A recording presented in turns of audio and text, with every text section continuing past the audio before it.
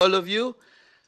This Committee on Enterprise-Based Education and Training to Employment Act is now called to order. Let me first of all thank our good chair, Senator Chis Escudero, for giving us the opportunity to lead this subcommittee. And before we start, may I just place into the record and acknowledge the presence of our colleague, the chairperson of the Senate Committee on Basic Education and the chairman of the Education Commission 2, no other than Senator Sherwin Gatchalian. Thank you, Your Honors, for being here. I also would like to acknowledge is on his way Senator Rafi Tulfo, who will also join us in today's hearing.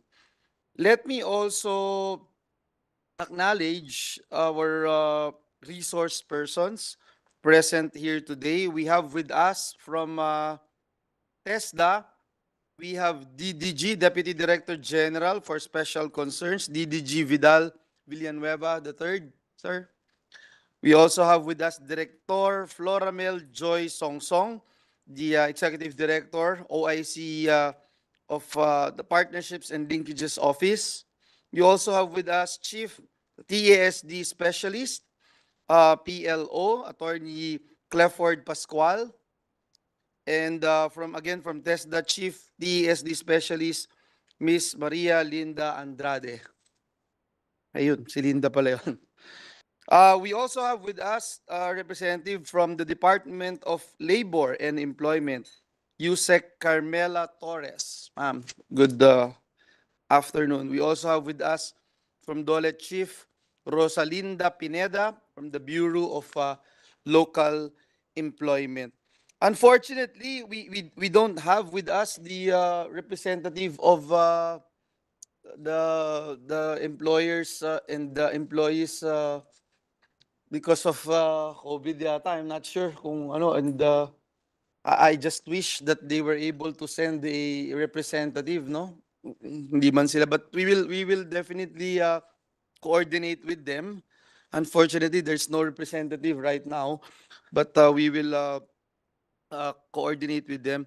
Also with us is the Chief Legal Officer of Second Congressional Commission, Attorney Joseph Noel Estrada. Thank you. Thank you very much. Again, we acknowledge Senator Rafi Tulfo is also here with us. May I just give a very short opening statement? Una, mapagpalang tanghali pong muli sa atin lahat. Alam niyo po, itong araw na ito ay espesyal sa atin dahil yung tatalakayin po natin ay isa sa mga advokasya na malapit sa puso natin, malapit sa puso ng mga educators. Just a few days ago, we were talking about this in the Education Commission too, and that's why I'm happy that our chairman, Senator Win Gatchalian, is also joining us. Ito po yung pagpapalawig ng mga oportunidad para sa enterprise-based education and training. Kasama po sa tatalakayin ng ating panukalang batas, ang mga panukalang batas gaya ng Senate Bill number 363 at House Bill number 7400. You know, when TESDA formulated the NTESDP 2018-2022 o yung National Technical Education and Skills Development Plan, the agency set an ambitious target to increase the percentage of learners taking enterprise-based training from 4% in 2016, ang tinarget sa 2022 ay 40%.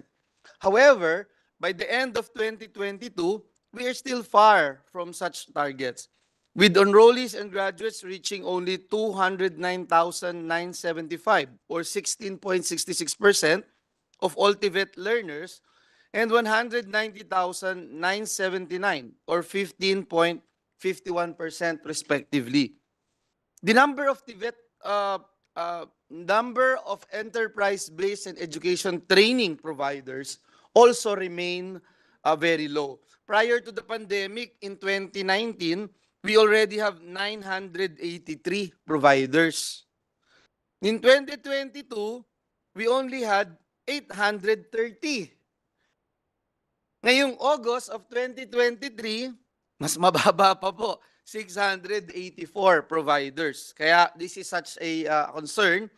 And this is really unfortunate considering that when you talk about enterprise-based education and training, it has proven to be a reliable bridge connecting our trainees to employment. In fact, dun po sa 2021 study ng employment of 2020 TVET graduates by TESDA, the three highest employment outcomes came from enterprise-based training modalities. Under dual training system, 100% na i-empleyo yung graduates ng dual training system. 100% then of the graduates were absorbed by the enterprise after their training. Yung susunod po, learnership program, 90.20%. Meanwhile, yung in-company modality graduates were hired after their in-company arrangement, 89.67%. Kaya po mahalaga na sa pagdinig natin ngayong araw na ito ay marinig po natin kung ano yung mga po pwede natin gawin mula sa ating mga resource persons, what we could do to improve these numbers, how we can improve the existing legal framework ng enterprise-based education training to maximize its potential. May mga questions po no during the Education Commission 2, like tama po ba ang distribution natin sa ating scholarship at support mechanisms para sa iba't ibang modes ng pag-deliver ng TVET courses? Dun sa mga nakausap natin ng mga industry, they were still requesting dahil they see that there's a big opportunity in their industries. Sapat po ba yung enterprise-based education and training ng mga trainers natin at assessors? That's a different story naman. Yung sistema po ba ng pagrehistro ng mga programa at pagbibigay ng incentives sa ating mga enterprises, malinaw po ba at madali? Yung mga industry partners natin, sabi, pagpunta nila dun sa BIR, sabi ng BIR, hindi namin alam paano computein yan eh.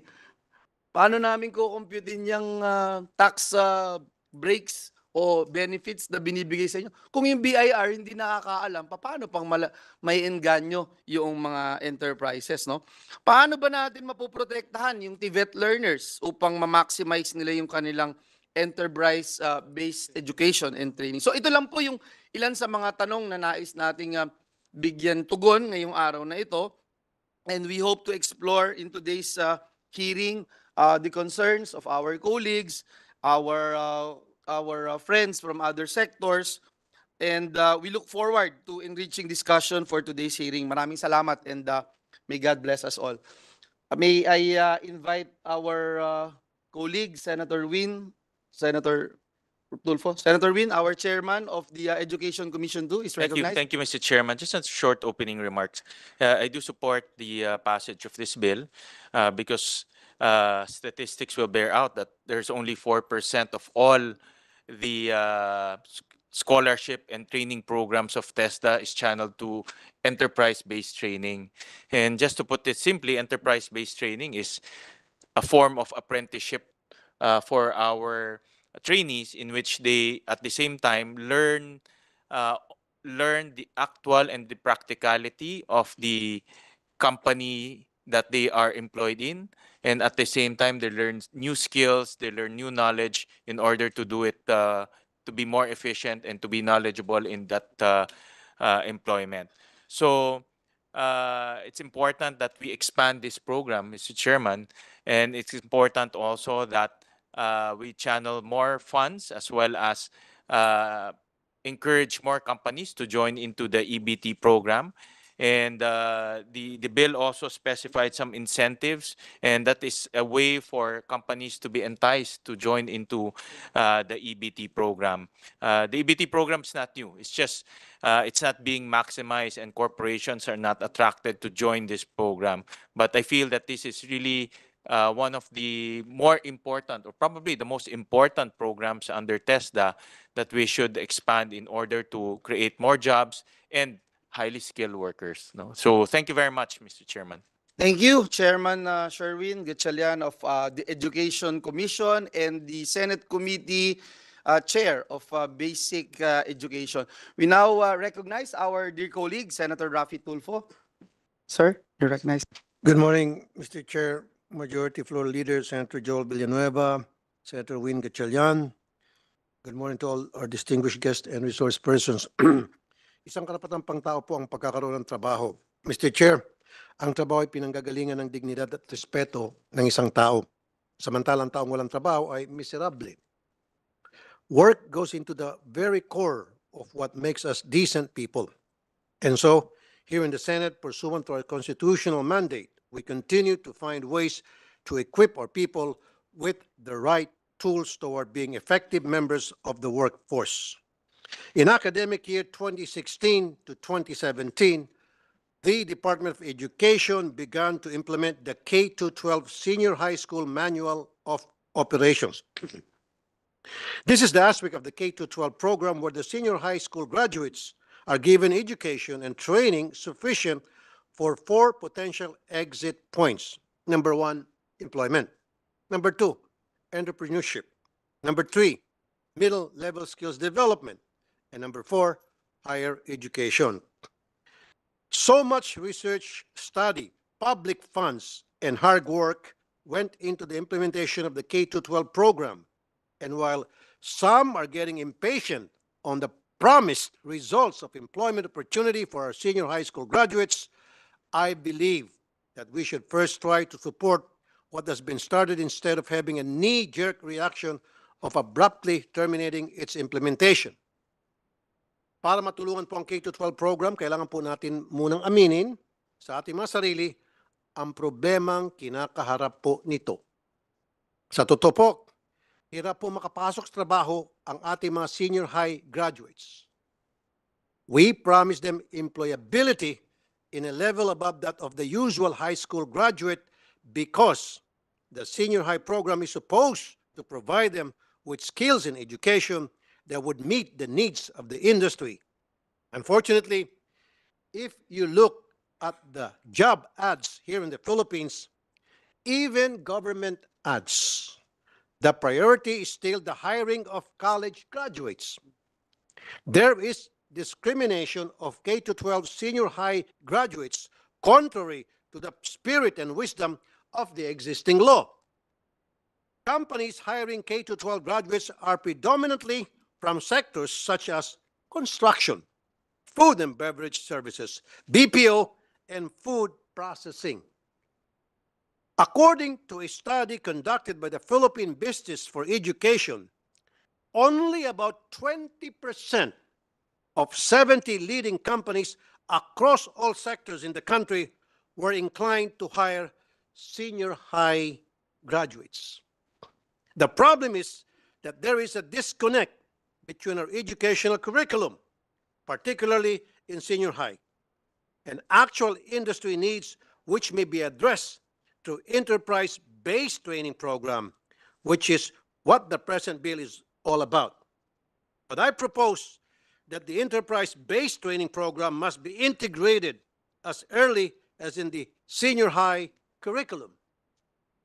This makes senior high graduates job ready.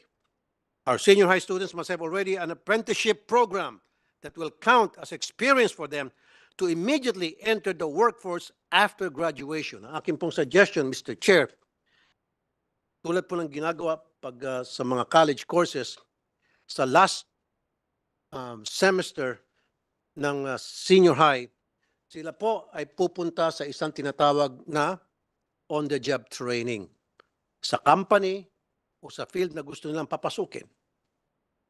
And after makapagbuo sila ng kanilang several hours required, then when they graduate, sila po ay meron na agad trabaho sapagkat sila po ay nasanay na doon sa kumpanya na kung saan sila nag-on-the-job training, na alam na nila yung mga pasikot-sikot doon. And siguro po, doon sa mga company na mag-hire doon sa mga graduate ng senior high, bibigyan ng incentive. Instead na sa present bill na we have suggesting 75%, makakatipid ng 25% ang employer, ang aking pong suggestion, full pay. Kasi nga po, nakapag-OJT na sila during their uh, uh, senior high last SEM. So dapat full pay na po sila kasi inaasahan po ng mga magulang yan dahil after makapag-graduate sa high school, yun ang iniisip ng mga parents na makapagtrabaho at makatulong. So full pay with all the benefits. Then upon graduation, they should be able to continue their training program, but compensation should no longer be limited to 75% of the minimum wage. There must be a mechanism so that the EBET program will not be abused to circumvent security of tenure and the workers' right to proper and reasonable wages. Hindi dapat ito magamit na parang kapalit ng in-endo scheme ng mga kumpanya. We must clarify the labor standards of the EBET program.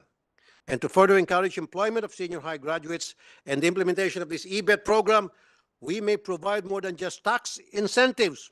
We could also provide recognition awards to participating enterprises and incentives from LGUs for hiring local senior high graduates. Mr. Chair, I fully support this bill dahil ang batas na makapagbibigay ng trabaho at makatarungan na sweldo sa ating mga kababayan ay pangmatagalan na solusyon sa napakaraming problema na kinakaharap nila sa araw-araw. Thank you, Mr. Chair. I will reserve my questions regarding this bill later. Thank you, Senator Tulfo. Again, let me reiterate what my two colleagues emphasized today before we start the hearing.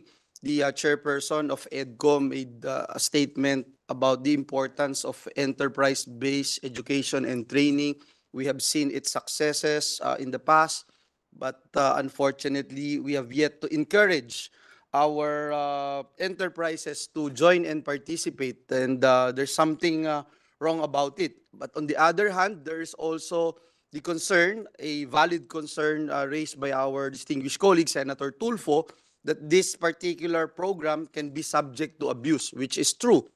It had happened before, and we don't want to make the same mistakes again by continuously hiring enterprise-based training and education when they are already have mastered the program, and yet they are still getting below minimum wage. So that is the challenge to all of us, especially in ensuring that if we're going to pass such a measure like this, we have to make sure that all the safety nets are in place, and at the end of the day, we'll be able to protect our learners and our would-be potential workers.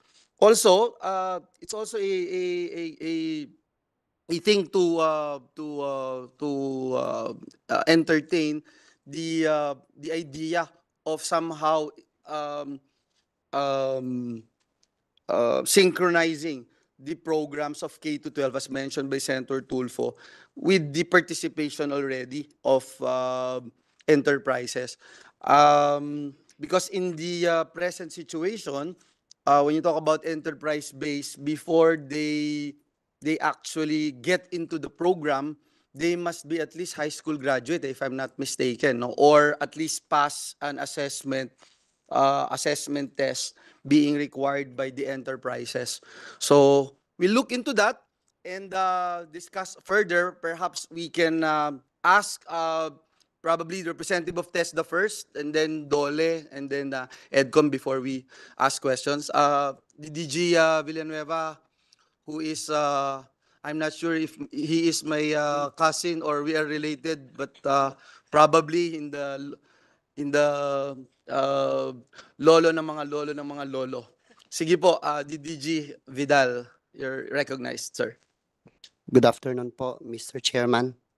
To our beloved Senator Joel Villanueva, the one and only TESDA man.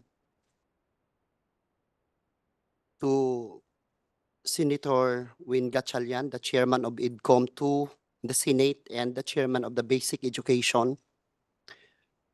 To the idol ng bayan, Senator Raffy Tulfo. Let me also acknowledge, Mr. Chairman, the Undersecretary of DOLE, Yusek Ami Torres, to all guests and participants for this afternoon's deliberation. Mr. Chair, TESDA fully supports the passage of this proposed bill as it is supportive of the priority of the agency to intensify the implementation of enterprise-based training through the increased and deeper industry and enterprise participation in TVET. Strengthening the EBT is the part of identified strategies of the National Technical Education and Skills Development Plan, or in TSDP, for the fifth cycle 2018 to 2022 to 2028. Also, it is aligned with the recommendation of 2021 ASEAN Development Bank TVET sector study, technical and vocational and training in the Philippines in the age of Industry 4.0, which emphasized the need to greater industry involvement to meet the rapidly changing industry demands. The enterprise-based and education training is consistently found to result in a higher employment rate among the graduates compared to other training modality or delivery modes, according to the study on the employment of TVET graduates, or SETG. In 2021, only 5.27% of TVET graduates were trained under EBT. Results of the cost-benefit study on the dual training system showed that the benefit outweighed the cost of training for the firm, both in short and long terms. This is empirical basis that TESDA is capitalizing to stimulate more commitment of the enterprises to expand their participation in DTS, EBT, and apprenticeship in general through the recognition of industry boards, implementation of EBT to the maximum level, among others. With this, Mr. Chairman, we express our thanks and gratitude to the good chairman for really advocating for the entire TVET sector in the country. Thank you so much, and maayong hapon kanatong tanan. Dagang salamat, DDG Villanueva. Let me also put into the records that here in the Senate, yung apprenticeship bill is being sponsored now by Senator Jinggoy Estrada on the floor. And of course, that's just part of the bigger pie here that we're talking about, which is the enterprise-based education and training na again, nakikita natin na isa sa pinakamatibay, pinaka-epektibo na modality para makakuha ng maganda at disenteng trabaho ang ating mga kababayan. We give the floor now to the representative of DOLE. Ma'am, Yusek Torres, you're recognized, please. Thank you very much, Mr. Chair. Your Honor, Senator Joel Villanueva, Senator Win Gatchalian, Senator Rafi Tulfo, DDG Villanueva of TESDA, and senior officials present. Magandang hapon po sa inyong lahat. For and in consideration of Senate Bill 363 and the House Bill number 7400, or strengthening the enterprise-based education and training, please allow the Department of Labor and Employment to provide our views and recommendations. Let me commend the legislators, as the bills are geared towards increasing the income ability of the workforce, which are key outcomes of the Philippine Development Plan, the Labor and Employment Plan 2023 to 2028, and the National Technical Education and Skills Development Plan for 2023 to 2028. There are two specific outcomes in these plans which are increasing the employability of the workforce and expanding access to employment and work opportunities. Under the LEP, or the Labor and Employment Plan, the outcome on increasing the employability of the workforce will pursue specific strategies and in line with the proposed bills.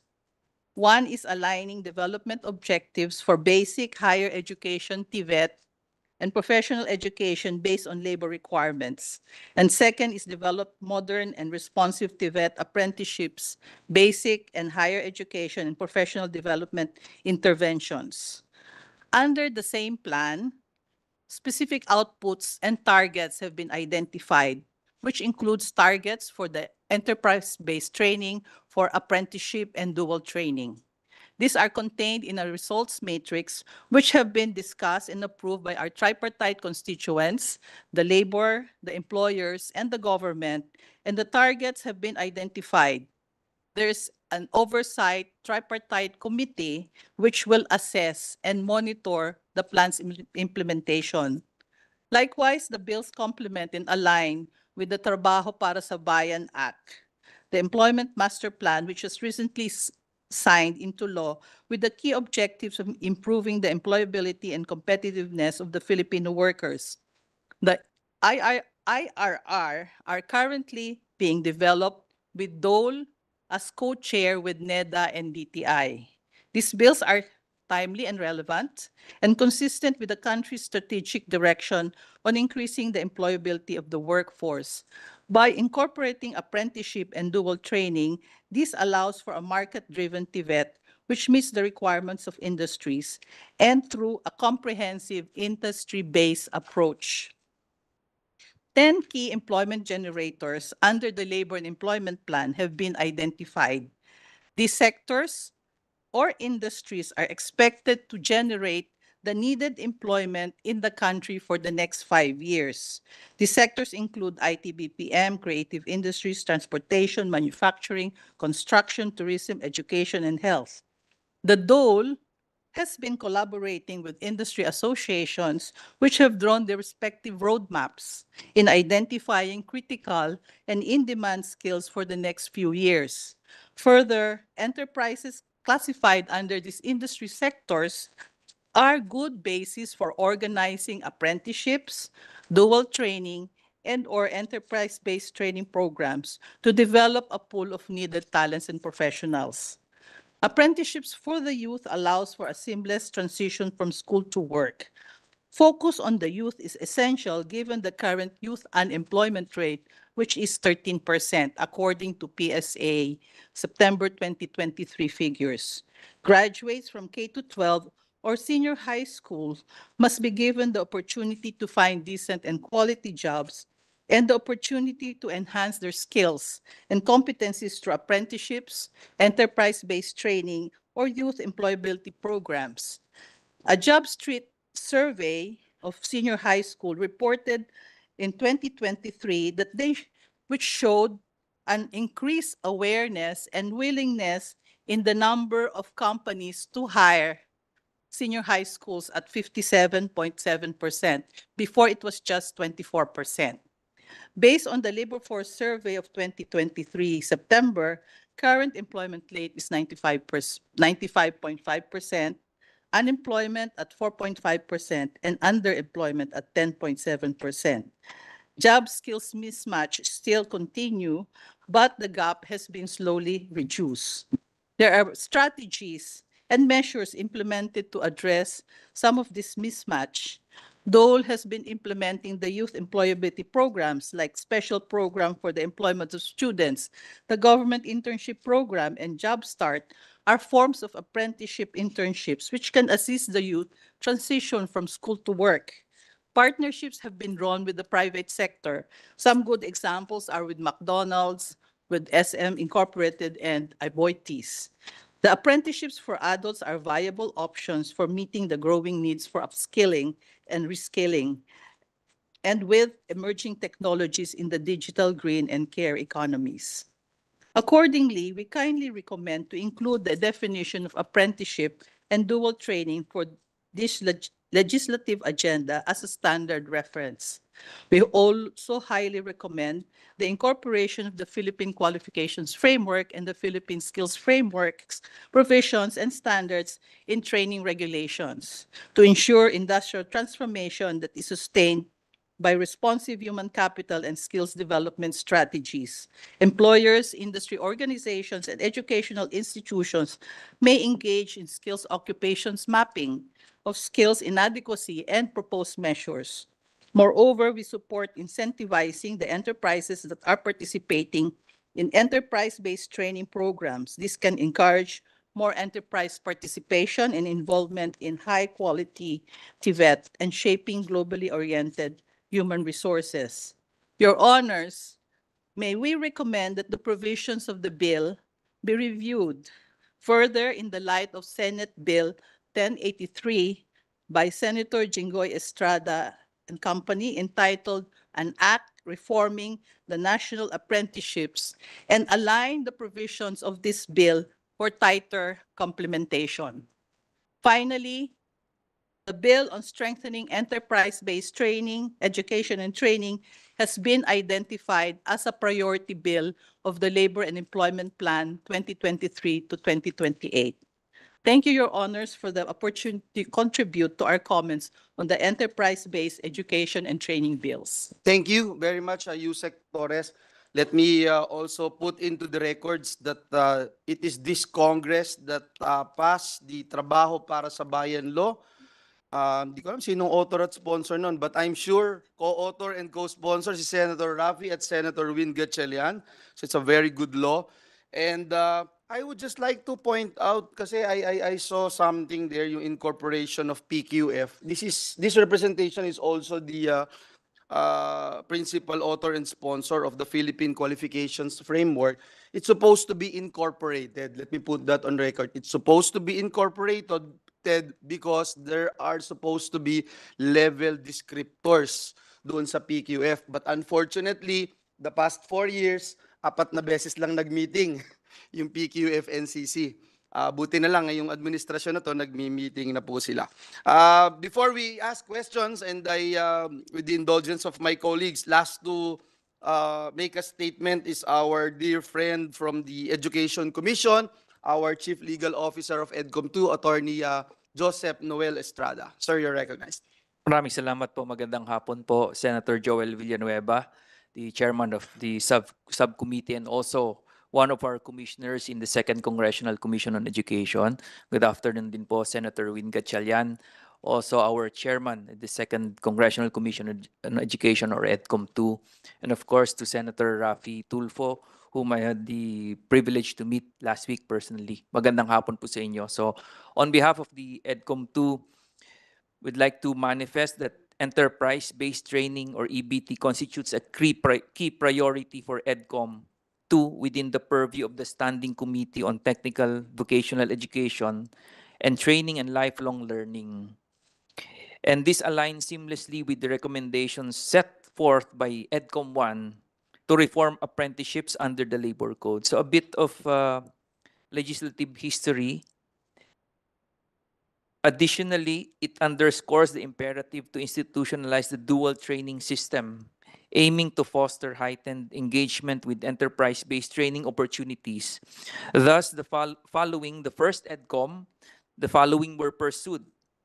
RA 1826 or the National Apprenticeship Act of 1957 was amended in Republic Act 7796, transferring the determination of apprenticeshable occupations with the TESDA, and Republic Act 7686 or the Dual Training System Act was passed in 1994. Now we're looking at these two critical bills authored by our commissioners in EDCOM. The House counterpart was approved and filed by Congressman Mark Go on the same subject matter. And we recognize in EDCOM the salient points of the bill, Senate Bill 363, as follows. First is the incorporation of the 7 modalities of the EBT, use of an aptitude test for the selection of trainees by either the enterprise or TESDA, and the inclusion of a separability clause to ensure the independence of provisions, and repealing clause nullifying specific sections of the labor code related to apprenticeship. And to complement the filing of the bill, the EDCOM Standing Committee on TVET and Lifelong Learning has been conducting consultations and site visits on enterprise-based training, a broad term for all forms of training conducted within the industry and enterprises. And this is, of course, within the personal knowledge of our two commissioners in EDCOM 2. And I think the strength of this bill is that it has the benefit and support of first-hand access to data provided by our experts and stakeholders in our consultations within EDCOM. So the following are the matters that the Standing Committee on TVET in EDCOM 2 that we respectfully seek to resolve in the broader EBT policy under the Senate Bill 363. First is to ensure that the bill enables the participation of the MSMEs in the parameters and incentives provided in the bill. This is critical considering that according to PSA, 99.6% of enterprises are MSMEs as of January 2022. Second is to rationalize and consolidate all EBT policies in a way that reduces confusion on the ground, provides parameters and incentives that are tailor-fitted to the learners and industries catered to by different modalities as follows: the apprenticeship, not only apprenticeship but also learnership on the job training, practicum, work appreciation program, dual training system, and internship. These provisions are critical in the light of the following. Based on test the data, enterprise-based training remains to be the least populated modality in TVET, accounting only for 9% of enrollment in 2022. In the NTE SDP 2018 to 2022, the agency stated the goal of enlarging the scope and impact of enterprise-based training to elevate it as a dominant delivery mode, as well as harmonizing EBT programs to avoid confusion among stakeholders.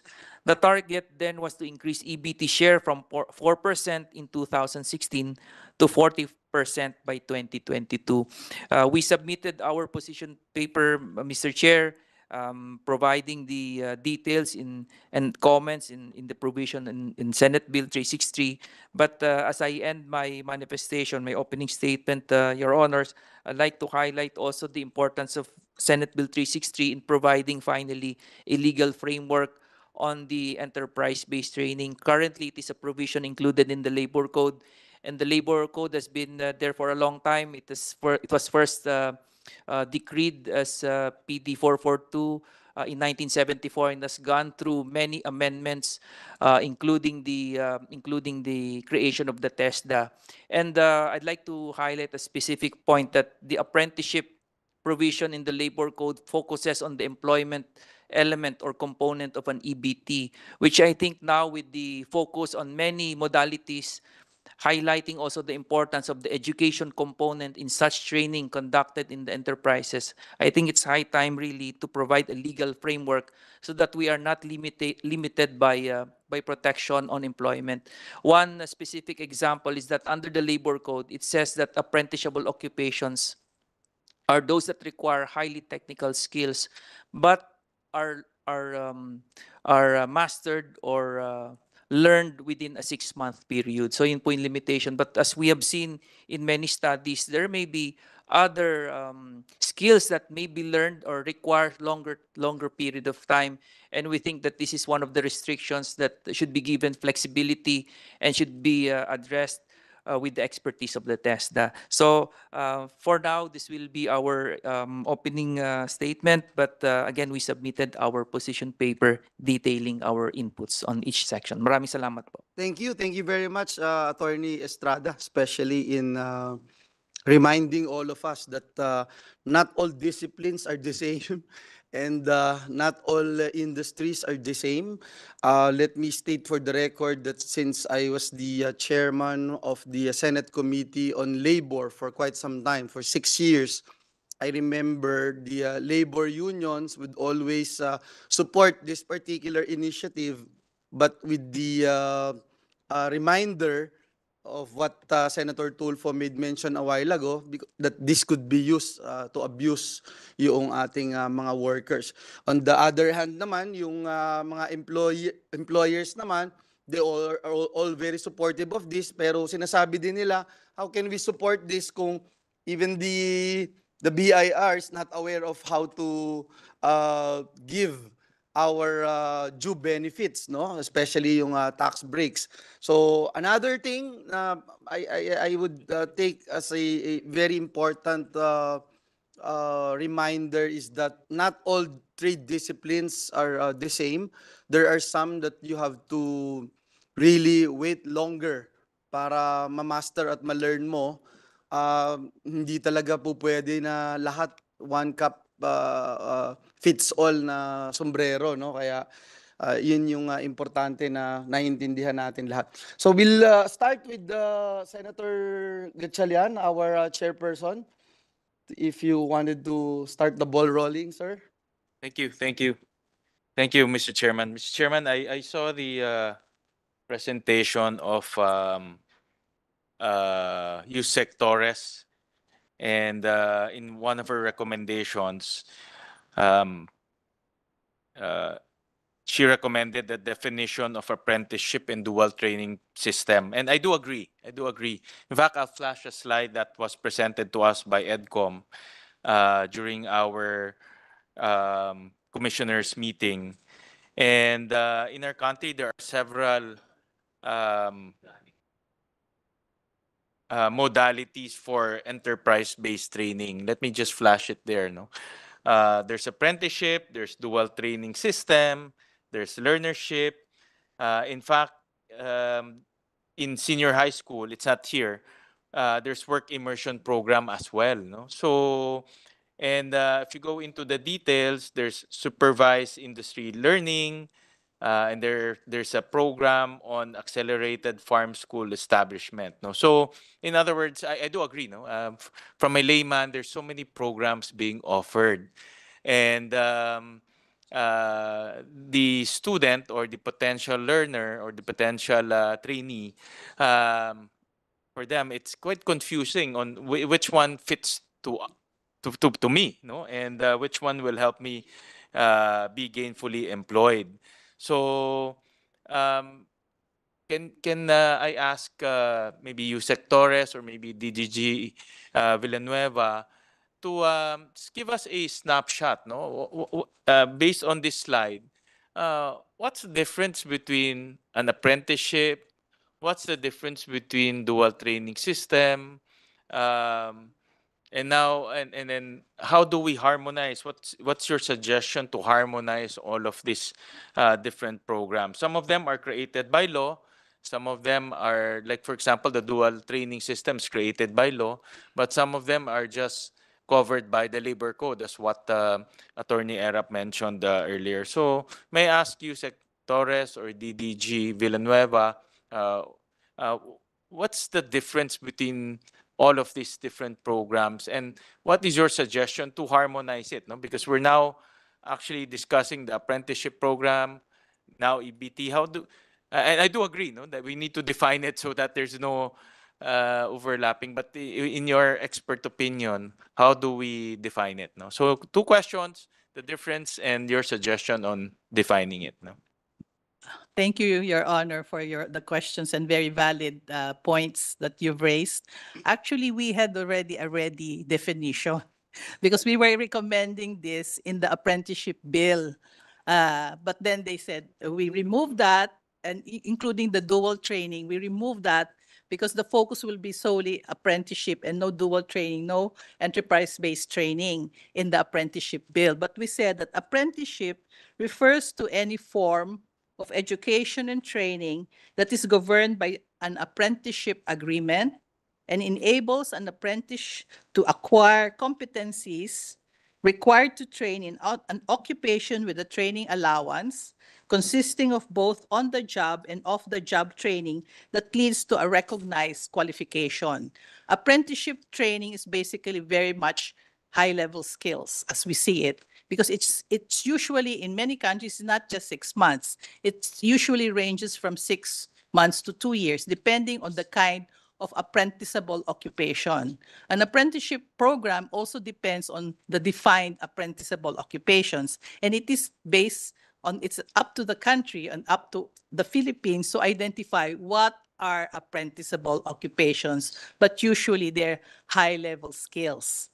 Dual training, on the other hand, as we also were proposing the definition, is a learning modality that provides in-school and in-plant training interventions following a mutually designed competency-based curriculum and outcome-based training plan. It can be a component of an apprenticeship program because from there you can draw up a comprehensive apprenticeship program if you have the foundation already from the very beginning. Dual training can be a foundation. Enterprise-based training can be a foundation for your full-fledged comprehensive apprenticeship program. So that's the difference. So most of the programs, the immersion, we also have the GIP, the government internship program. We also have Job Start. And we said that these programs are also internship short term.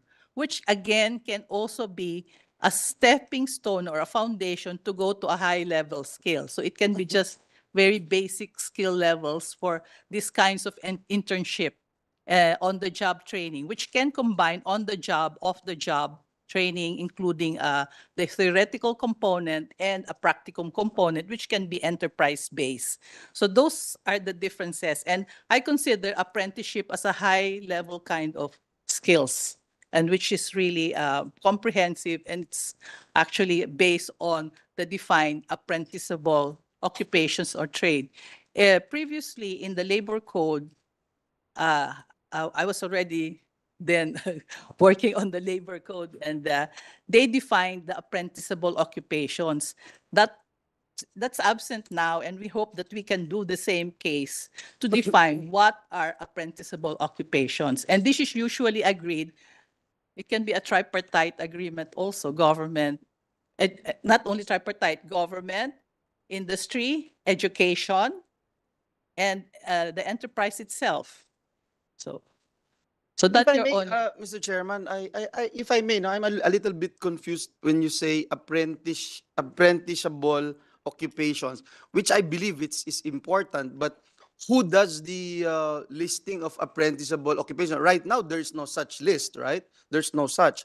And isn't it apprenticeship is under the bigger enterprise-based training program? Because when you say enterprise-based training program, dyan pumapasok apprenticeship program, dual training system, learnership, uh, in-company training, etc. Isn't it that is the case? Or Kind of enterprise-based training, but it's really up to us how we would like to classify apprenticeship. When you say apprenticeship, enterprise-based training, there of course all enterprise-based training, whether it's short-term, long-term apprenticeship. But your enterprise-based training can also be an apprenticeship program if we so define. We should so yes, define it. but the thing is when you don't have the list of occupational, I mean apprenticeable Apprenticeable occupations, and we occupations, have to then define that it's very list. hard to Yes. differentiate. Now, it's easier to differentiate the dual training system because the dual training system requires a school-based institution Plus plus the company, the the company, enterprise. the workplace area, 'di ba? So, yun madali differentiate, no, than the apprenticeship. And then the learnership, and then the Lighter. in-company training. Ano bang difference nun? Learnership is really very basic learning training program. Could It's be in, but still, it's under be the, it could be in the in the school company or or in the here. company. Yes. Or, I Yes, mean, that's to make it more adept to what we're talking about right now, under the enterprise-based yes. education and training. That's So why you what's the difference? If you're in the enterprise-based training and the education of learnership, what would it be? yeah. But what I would really suggest is all these different types of learning or enterprise-based training be defined para klaro, because But that's lahat the ito reason why we're asking Dole, how do you define it? What do you I gave propose in already the my three? initial Yeah, you made the definition definition of apprenticeship apprenticeship and and dual dual training. training. But what about the Learnership is learnership and the very basic in-company? training, very basic training program ang learnership.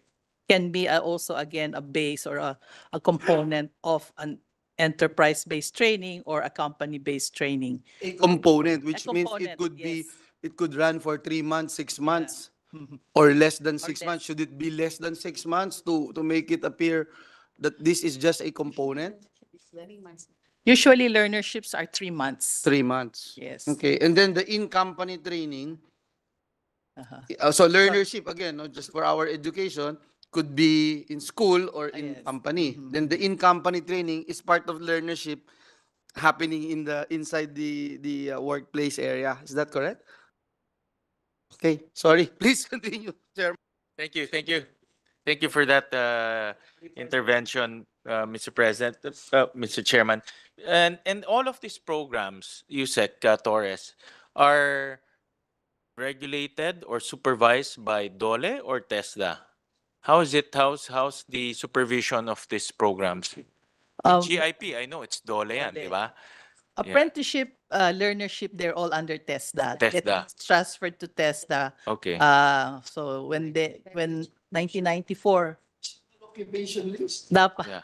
So I saw in TESDA's presentation yung apprenticeship, learnership, EBT, Yes, sir. DTS. These are all under TESDA. So the only enterprise-based modality, which is GIP, oh, is under DOLE. and also we have the Job Start. Okay. Ano Which- naman job Yung start? Job Start is a 6-month program which provides youth training for um, 3 months. 3 months. Yeah. Core employability training. They start with soft skills, and then after the soft skills, they're given technical training. This is usually together with the company. So the company determines the kind of technical training a young person will have to undergo to be able to be absorbed in the enterprise. So but there are situations where the company already absorbs the person even before the technical training is done. And this is subsidized by the Department of Labor and Employment, the Job Start. And we have current Job Start partnerships with private companies like Aboitiz and Labor with SM. So it's really company based and it's short term. Chairman, may I request from TESDA, being the supervisor of all of these programs, as well as DOLE, because I think they have some more programs under their department, to submit to us a detailed matrix of all of these programs, no? And who are the target clientele. At the end of the day, the target clientele, as what Senator Rafi mentioned, are the workforce or potential workforce. But it has to be very clear that each program is nuanced in a way that that particular trainee is going to benefit from it, no? Going to benefit from it. No? So, in other words, all of these programs, the way I understand it, because we have so many programs, uh, each program is different because it has to cater to a very specific clientele or very specific trainee.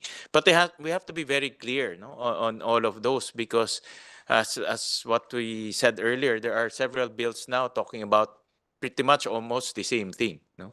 Yeah, so maybe request from TESDA and from DOLE to submit to us that, Mr. President.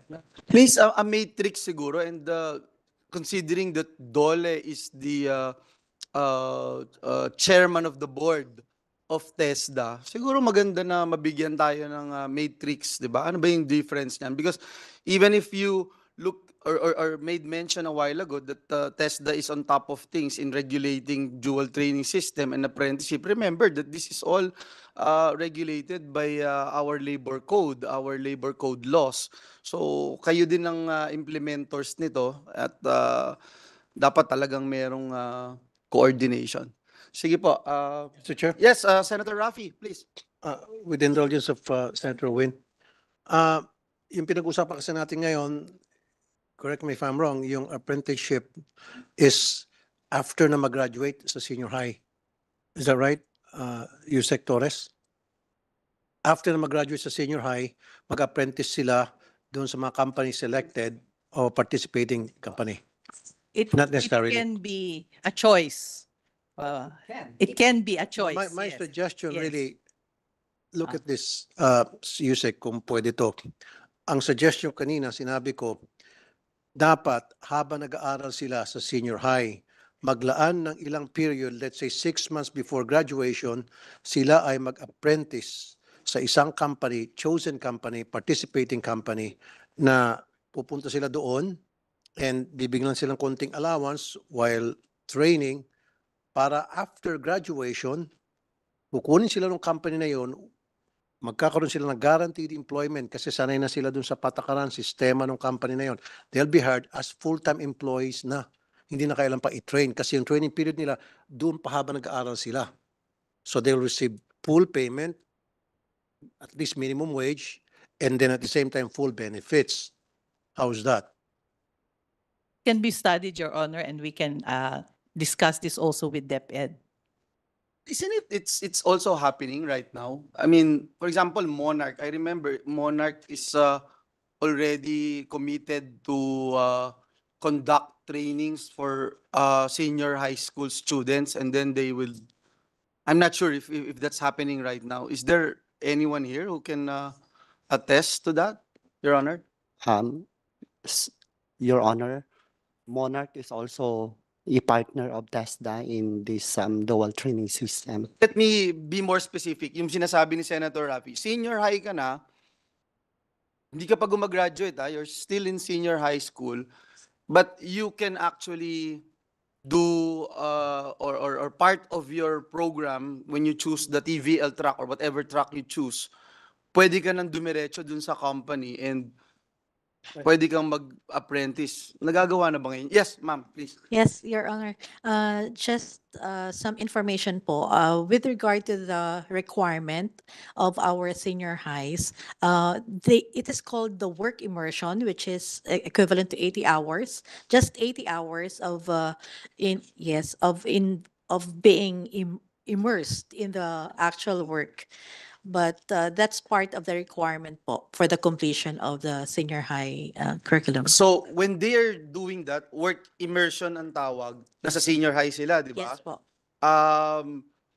When they graduate, or during the time when they are doing work immersion, are they being are they getting allowances or anything? No. I'm not so sure, Your Honor, but as far as I know, because my granddaughter also went through the program, and the work immersion, there's no allowance being provided for But then after the work immersion, yung binabanggit ni Sen Rafi, nakakatuloy-tuloy ba sila na to be employed in that particular workplace where they are doing the work immersion? No po. It's not always the case, Your Honor. Probably that would be between the agreement and the discretion of the employer. One last thing no, before I give it back to Senator Rafi. Yung work immersion, how long is that? 80 hours, Your Honor. 80 hours. Okay. Director, instead of 80 hours, ba't hindi natin habaan? Sabihin natin na maski wala ng allowance, with the guarantee na once nag-graduate na yung estudyante, nakatapos na siya doon sa work immersion, let's say 150 hours or 200 hours, then he or she is guaranteed employment in that company. And then that company will receive incentives from the government, tax break, etc. How's that? Para lang sa gayon, kasi karamihan, ito nga yung kultura natin dito ngayon, Mr. Chair, which we have to correct through legislation, perhaps, I don't know. Lahat ng mga sa classified ads na naghahanap ng employee, palaging almost always must be college graduate. Dinidisregard na agad yung mga graduate ng senior high. Even parang clerk typist lang, receptionist lang, must be college graduate. This has to be changed. Na parang agad-agad, discriminated agad itong mga graduates sa senior high. Yes, Your Honor, we understand the wisdom of the good senator, but this is within the purview of the Department of Education and not of TESDA. No, yeah, I know. Pero sabi ko nga, siguro, this is, the way to change it is through legislation or maybe pagkatapos ng legislation magawa natin to the IRR.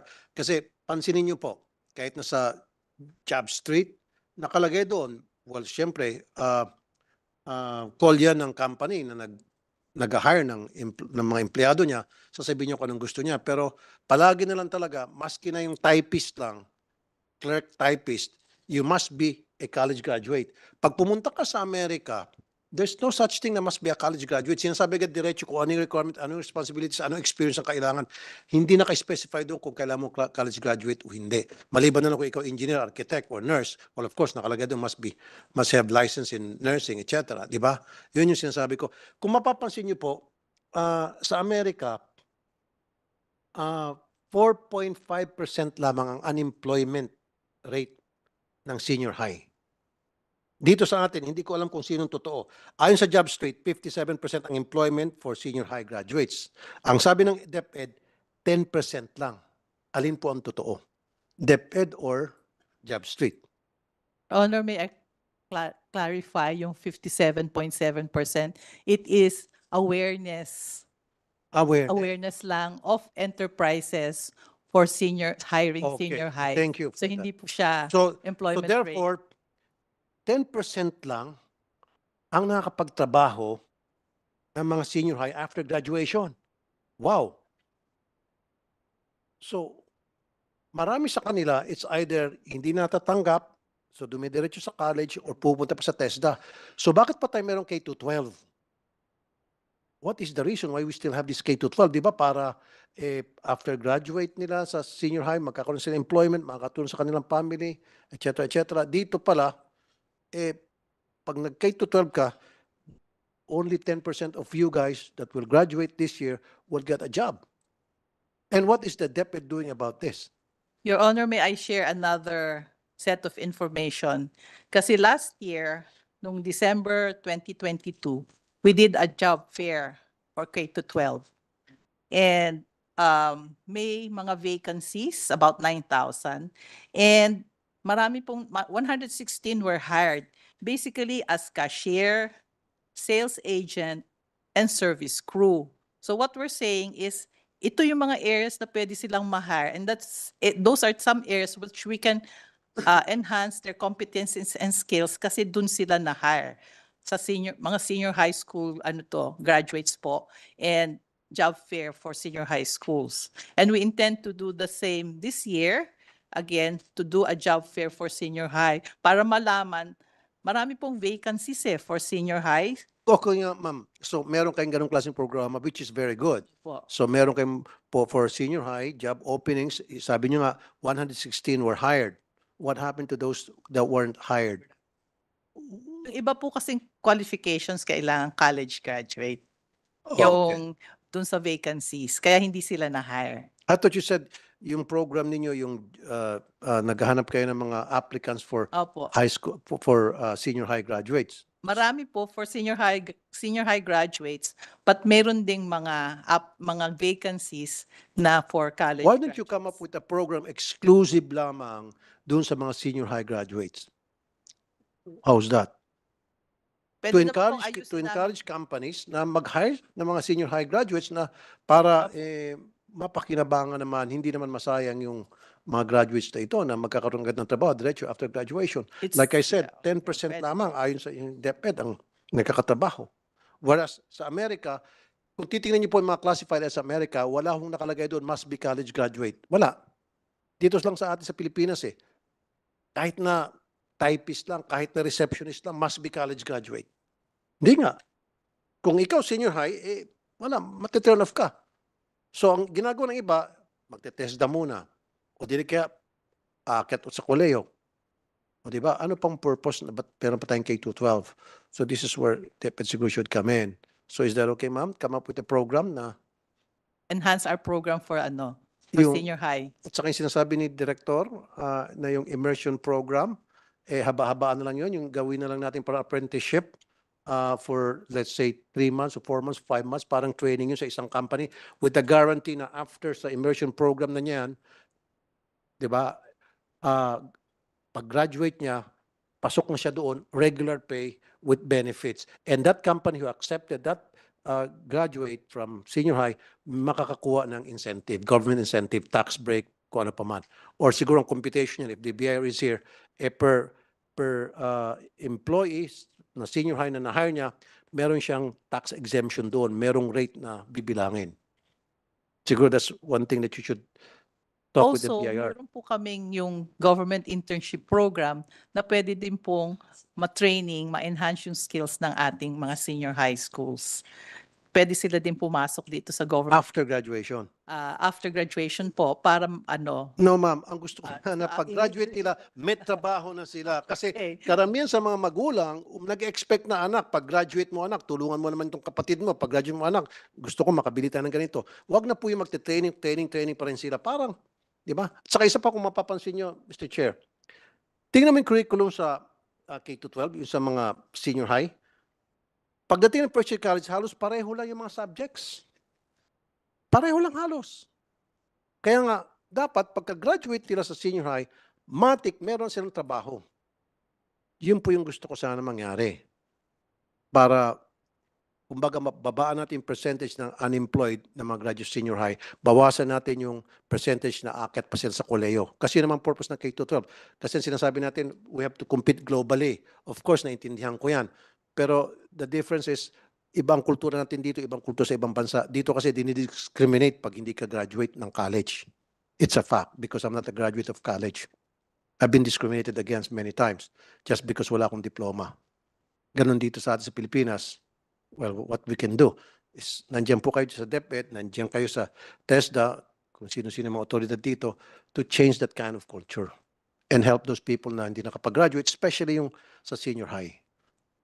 Okay? Thank you, ma'am. Thank you, Mr. Chair. Yes, Senator Sherry, but let me just put into the records, no? Yung DepEd order kasi ng number 40 series of 2015, nakalagay dun yung 80 hours only. May maximum sila na 80 hours work immersion only. So maybe we can look into it at ipaalam sa DepEd anong basis nung we wanted to find out. Baka may basis sila na hindi natin alam. Let's look into it. Tapos pangalawa, yung binabanggit ni Sen. Rafi, ma'am, kasi kayo na rin na nagsabi na 57% yung awareness eh. So, wala namang violent reaction from the enterprises to hire senior high school graduates. So, we wanted to find out ano yung dahilan. Kasi kung ito lang yung na-hire, pero kasi sinabi nyo, kaya hindi sila na-hire dahil college graduate yung nire-require ng trabaho. Pero yung mga trabaho na hindi nire-require yung college graduate, ano ba yon? May listahan ba tayo nun? Kasi kung may listahan tayo nun, tapos hindi rin na-hire yung senior high school graduate, there's something wrong with our program, di ba? Sige, can I acknowledge before? Sige, DDG. Thank you so much, Mr. Chair. I just would like to share with you this information, Mr. Chairman. Last Friday, our Secretary, Suharto Timangundadato, together with Madam DDG Rosana Ordaneta, has presented the embedment program or plan between TESDA and Department of Education for higher, for senior high school. So we are now processing it, Mr. Chairman. And in fact, our secretary is also very excited for this, that all programs in senior high school will be embedded in the TESDA training regulations. So that is also our response to the queries of the good Senator Rafi Tolfo in order to elevate the employability of senior high school graduates in the Philippines. Thank you, sir. Yeah, we'll go to that later, no? Kasi it's another it's another story because when you are in the far-flung areas and you are implementing the TVL track, tapos yung mga schools doon wala namang equipment, yung mga schools doon ng TVL wala namang trainer, wala namang assessor, kahit na yung gusto ng bata ganitong kurso, wala silang choice. So doon din sila pupunta because they don't have a choice, and unfortunately the track that they are taking, the courses that they are no choice sila na napiliin, sasama lang din sila dun sa madaming pare-pareho silang graduate ng the same trade discipline, no? So it's another challenge for us. Sige, Chairman Win, you recognize? Well, Mr. Chairman, I'm going to join the conversation that Senator Rafi mentioned. This is precisely the issues that we were tackling when we were talking about the proposed measure to overhaul or to reform the senior high school program in our country. And the output of which is the Batang Magaling Law, which we, or Batang Magaling Bill, which we already sponsored in the floor. And there are three things. No? The question of Senator Rafi, how come our senior high school graduates are not being hired? No? So there are three things that we found out in that hearing. Number one, corporations have no buy-in terms of the training and the work immersion program. On the ground, the corporations are clueless about work immersion programs and our senior high school. So we need to fuse them together on the ground. Number two, the chairman knows this very, very well. We have about 1 million senior high school students who are taking TechVoc. But after graduating senior high school, they don't have any certification. No, zero, no? So, who will hire senior high school ka na, wala ka pang certification, who will hire you? No? So, this 2025, with the help of our good chairman, we already funded about $500 million to assess and certify our senior high school students. So they will end up with two documents. Number one, their diploma, and number two, their NC certification. No?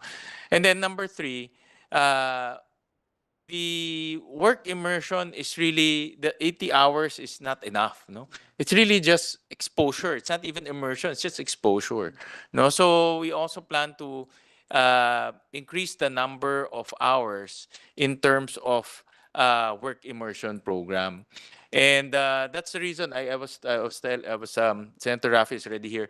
I was telling them, Senator Rafi, that during the deliberations of the Batang Magaling bill, we addressed the issues of assessment and certification, as well as the industry buy-in terms of what to train our senior high schools. Because right now, on the ground, ang nangyayari, our senior high school, the senior high school students, they'll be given to a particular corporation or particular company just for compliance of work immersion. Walang saysay doon sa gusto nilang matuto. And that's why when the senior high school graduates, wala siyang trabaho. No? So that we plan to address that, Mr. Chairman, in that bill that we proposed. But moreover, no, let's invite DepEd next time, no, to shed light on this, because there might be some opportunities to build a continuum from senior high school to EBT. No, somehow, no, we'll find that continuum later on. Thank you, Mr. Chairman. Thank you. Before I start asking questions, no, I'd like to pound on that particular issue of the challenge for the basic education, especially the senior high school TVL track, that 1 million would go to this track every single year. But then, if we could not afford to provide trainers, assessors, and this year's budget, this coming year's budget, the three of us here supported the augmentation of funding for the certification of our senior high school. Kasi tama si Senator Win, kung ang promise ng senior high school, sabi din ni Senator Rafi, is when you graduate, you land jobs. How can you land jobs when the companies or enterprises are looking for the national certification of TESDA, which has become the passport for employment? Hindi naman ma-certify. Bakit? Wala din palang assessor. Wala rin pala, kulang din pala yung assessor. Until now, we have yet to put a number as to how many assessors we need to produce every single year. Malaking challenge siya, no? Let me start asking questions lang. Let me show this, no, yung sa table 1, please. Can we show yung table 1? Because based on 2021 study on the employment of TVET graduates, as I mentioned earlier, 3 highest employability rates among all training modes of TESDA are from enterprise-based education and training modalities. Nandiyan yung apprenticeship, dual training system, and in-company training and learnership. No? Now, if the employment rates of enterprise-based education and training modalities are higher than institutional based and community based trainings, why was TESDA unable to reach its targets? Kanina binanggit ko yung target kasi for 2022 supposed to be from 2016 of 4% to 40%. Unfortunately, itong next table sa report ng TESDA sa enterprise base, lowest number of enrolled learners and graduates eh. So, minanggit natin, ito yung pinakamataas ang employment rate, ito yung pinaka-epektibo. Naniniwala tayong lahat na ang bata, ang learner, pag dinala doon sa workplace area, binigyan ng pagkakataong matuto inside the workplace area using the same equipment, the same facilities, mas mabilis matuto. At kung mas mabilis matuto, mas madali para sa kumpanya na mag-hire ng mga nanggaling dito sa enterprise-based training nila kesa from outsider. So it appears that we are losing crucial opportunity here given the fact that enterprise-based education and training have high employment rates and yet they are the smallest in number among all delivery modes. So, ang tanong ko po sa TESDA is your updated target. Kasi naging ambitious nga tayo, no? From 4% to 40%. Meron na tayo ngayon sa 2023 to 2028 na NTSDP, no? Ano na yung target natin ngayong taon for enterprise-based trading? Maybe you know. Your Honor. Yeah.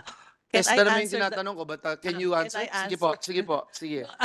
Kasi po may yung ating labor and employment plan. Mhm. And usually TESDA participates in the deliberation Okay. of the labor and employment plan. Meron tayong targets, outcomes, and outputs.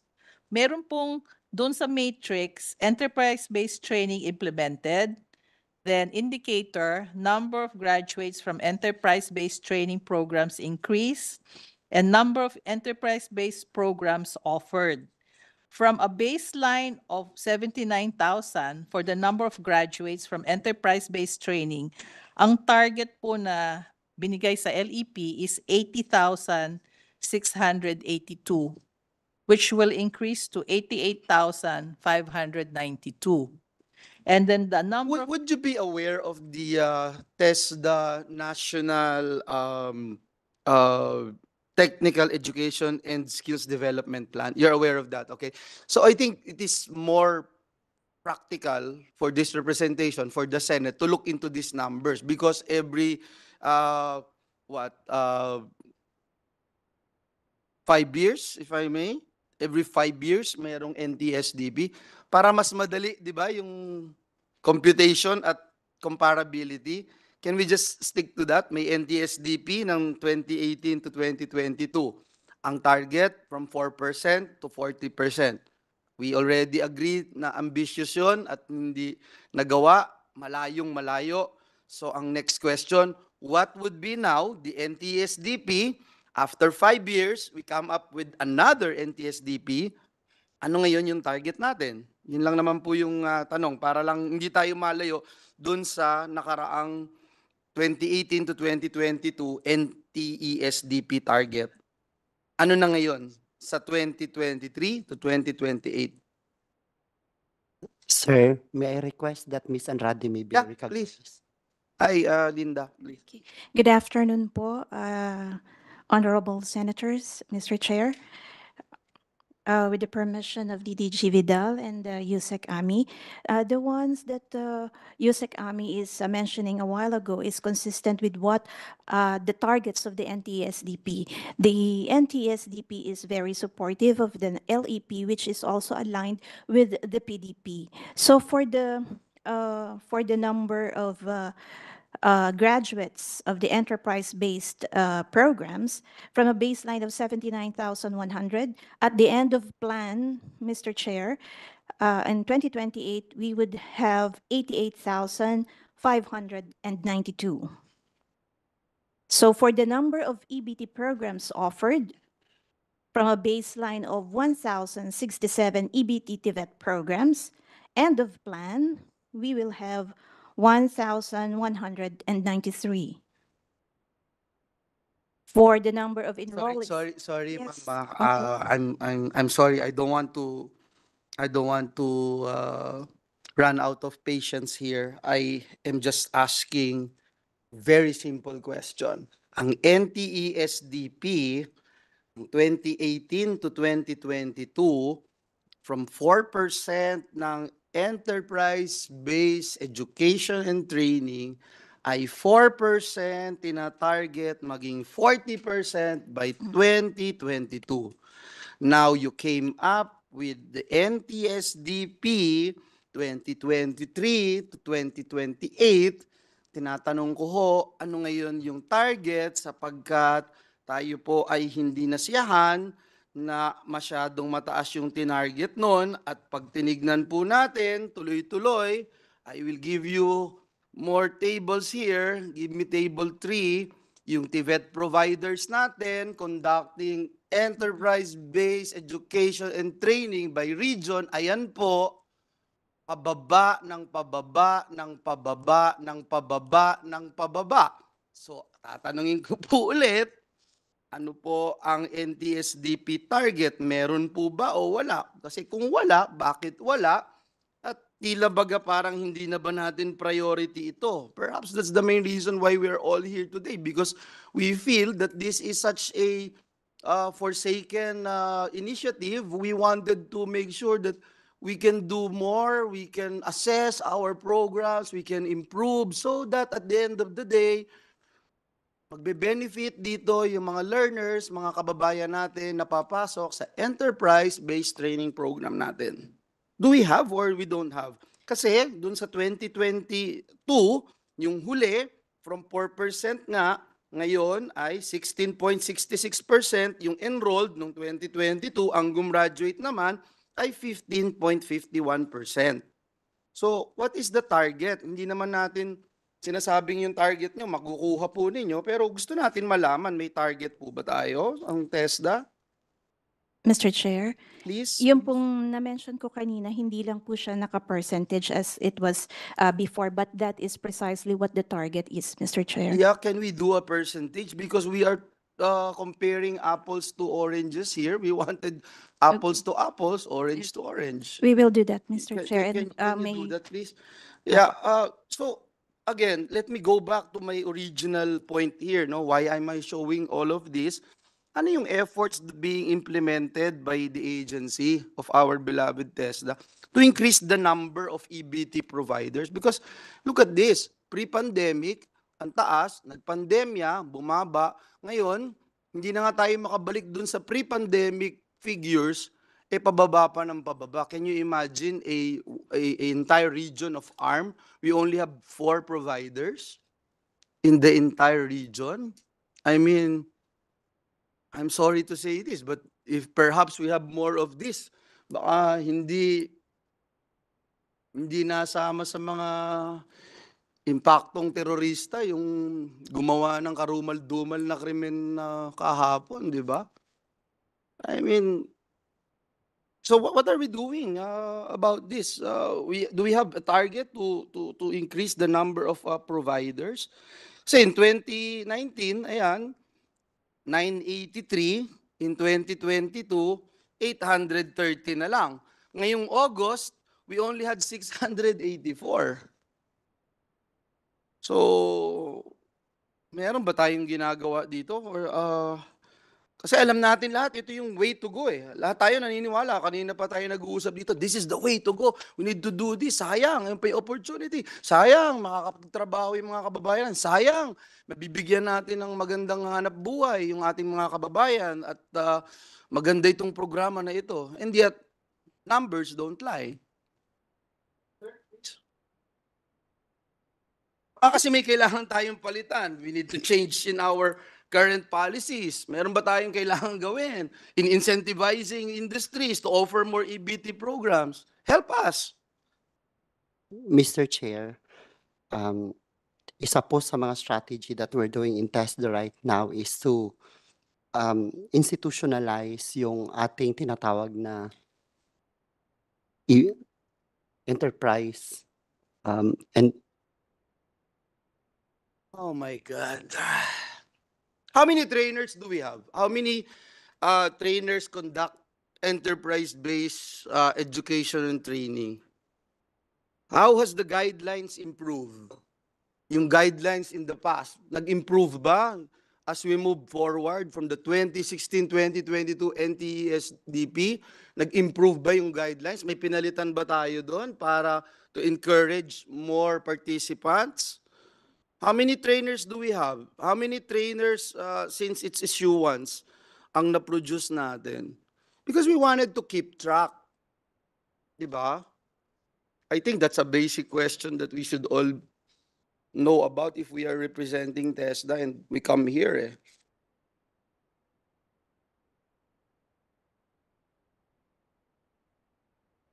Eh. Mr. Chair, may I request that the certification office would be allowed to speak also? Please, please, please. Kasi baka kulang nga tayong trainers. Ano bang gagawin pa natin? Kulang na trainers, wala pang participants ng providers. Eh, we're doomed.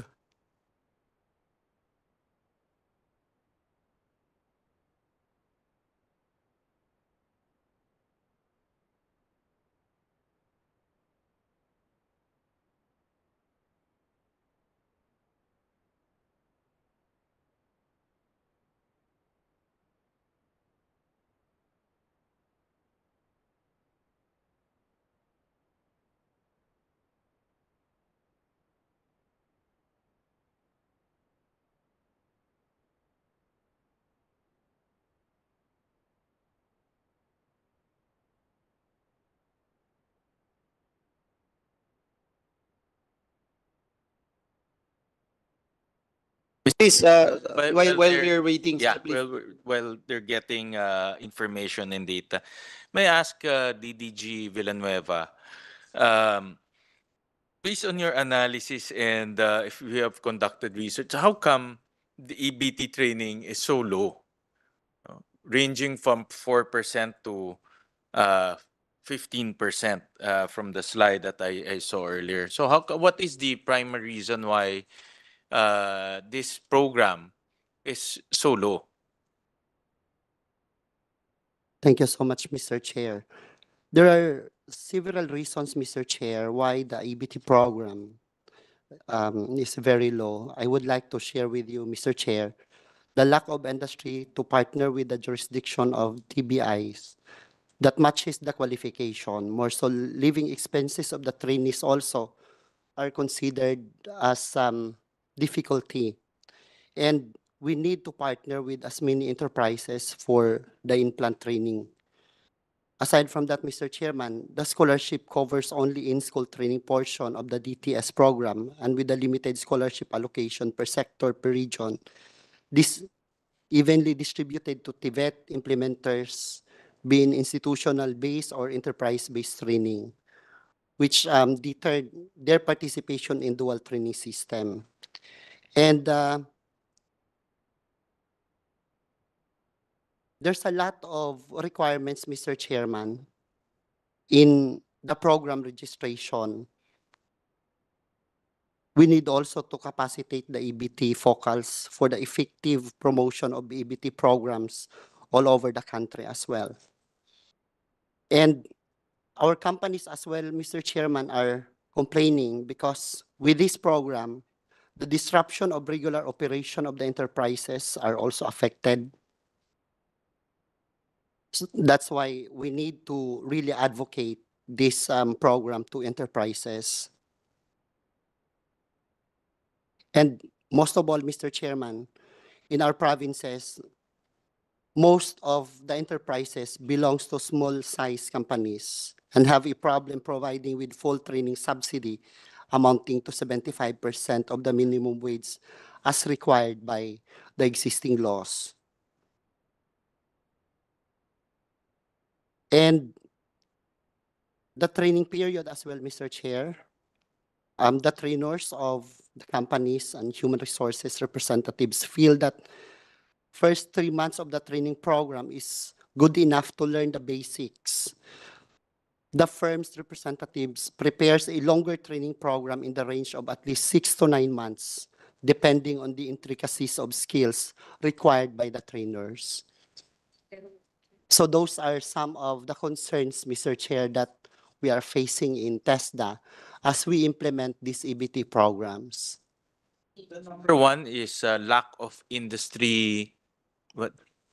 Aware. Industry partner, Mr. Chairman, with Lack of the industry enterprises. partners. And what is the reason why? I guess those are the reasons, no? The ones you enumerated Yes, are the Mr. reasons. Okay, and then let's take one. No? For example, you mentioned earlier living expenses. Um, how do we address, because the law is one thing, no? But we plan to make it attuned to we plan to solve all of those problems that you mentioned, no? For example, living expenses, no? What do you suggest in order to improve or to solve that problem of living expenses? We have to embed it in the law. Now, we all know that those you mentioned are the problems, but how do we solve each and every problem so that we will make the EBT successful? Now, we don't want to enact a law that is not going to be successful. No? The law should solve all of those issues that you mentioned. So I just want to ask, very simple lang. No? One of the things that you mentioned is living expenses. What do you mean by that? No? The trainee will, what do you mean by living expenses, and what do you suggest to solve that issue of living expenses?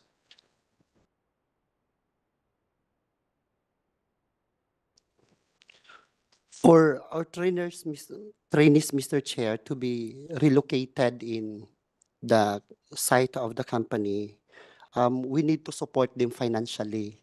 Maybe that can also be part of the scholarship program. So aside from what they are getting, the 75% from the enterprises, there must also be an intervention coming from the government so that they will not stop from this program. Plan that the trainers will be compensated. Um, Is that what you that propose? they must be provided as well, Mr. Chair, of their allowance as well. The trainer should be provided with allowance. Yes. Okay, and how much do you propose the allowance should be, and how much is the total request for that allowance? My request. How much is the total? Because we want to make this successful. Enacting a law is the easy part. Making it successful is the challenging part. No, so how, how much do you propose, and then how much is the total? Mr. Chair, we don't have the figure right now, but we would like to get back to you for the proposal, Mr. Ganito Chair. na lang. Submit to us that the ones you mentioned. No? Yes, sir. The issues why EBT or corporations are not joining the EBT program, but also give us solutions and also give us computations. Because if you say na let's allocate funds, how much do we need? No? How Yes. much do we need? Because we need to know also the universe of, or the magnitude of the funds that we will be allocating. Yes, sir. We will get back to you, sir, with the Just submit to us solution to the that we are committee so we'll proposing. be enlightened. But these are basic questions that we need to to enrich the records so that people will understand why we are pushing for this bill. Mr. Yes, sir. Thank you, Chair? sir. Okay, hindi pa niya nasasagot yung tanong kanina ni Senator Win, yung una niyang pinoint out na lack of industry who wants to partnership to the program. Pakisagot lang po bakit. And then sa dulo sinabi mo sa mga probinsya, ang karamihan ay mga SMEs. Ito yung mga company na nahirapan mag-participate. Don't you know na 99.5% ng kumpanya sa buong Pilipinas ay 99.5% MSMEs?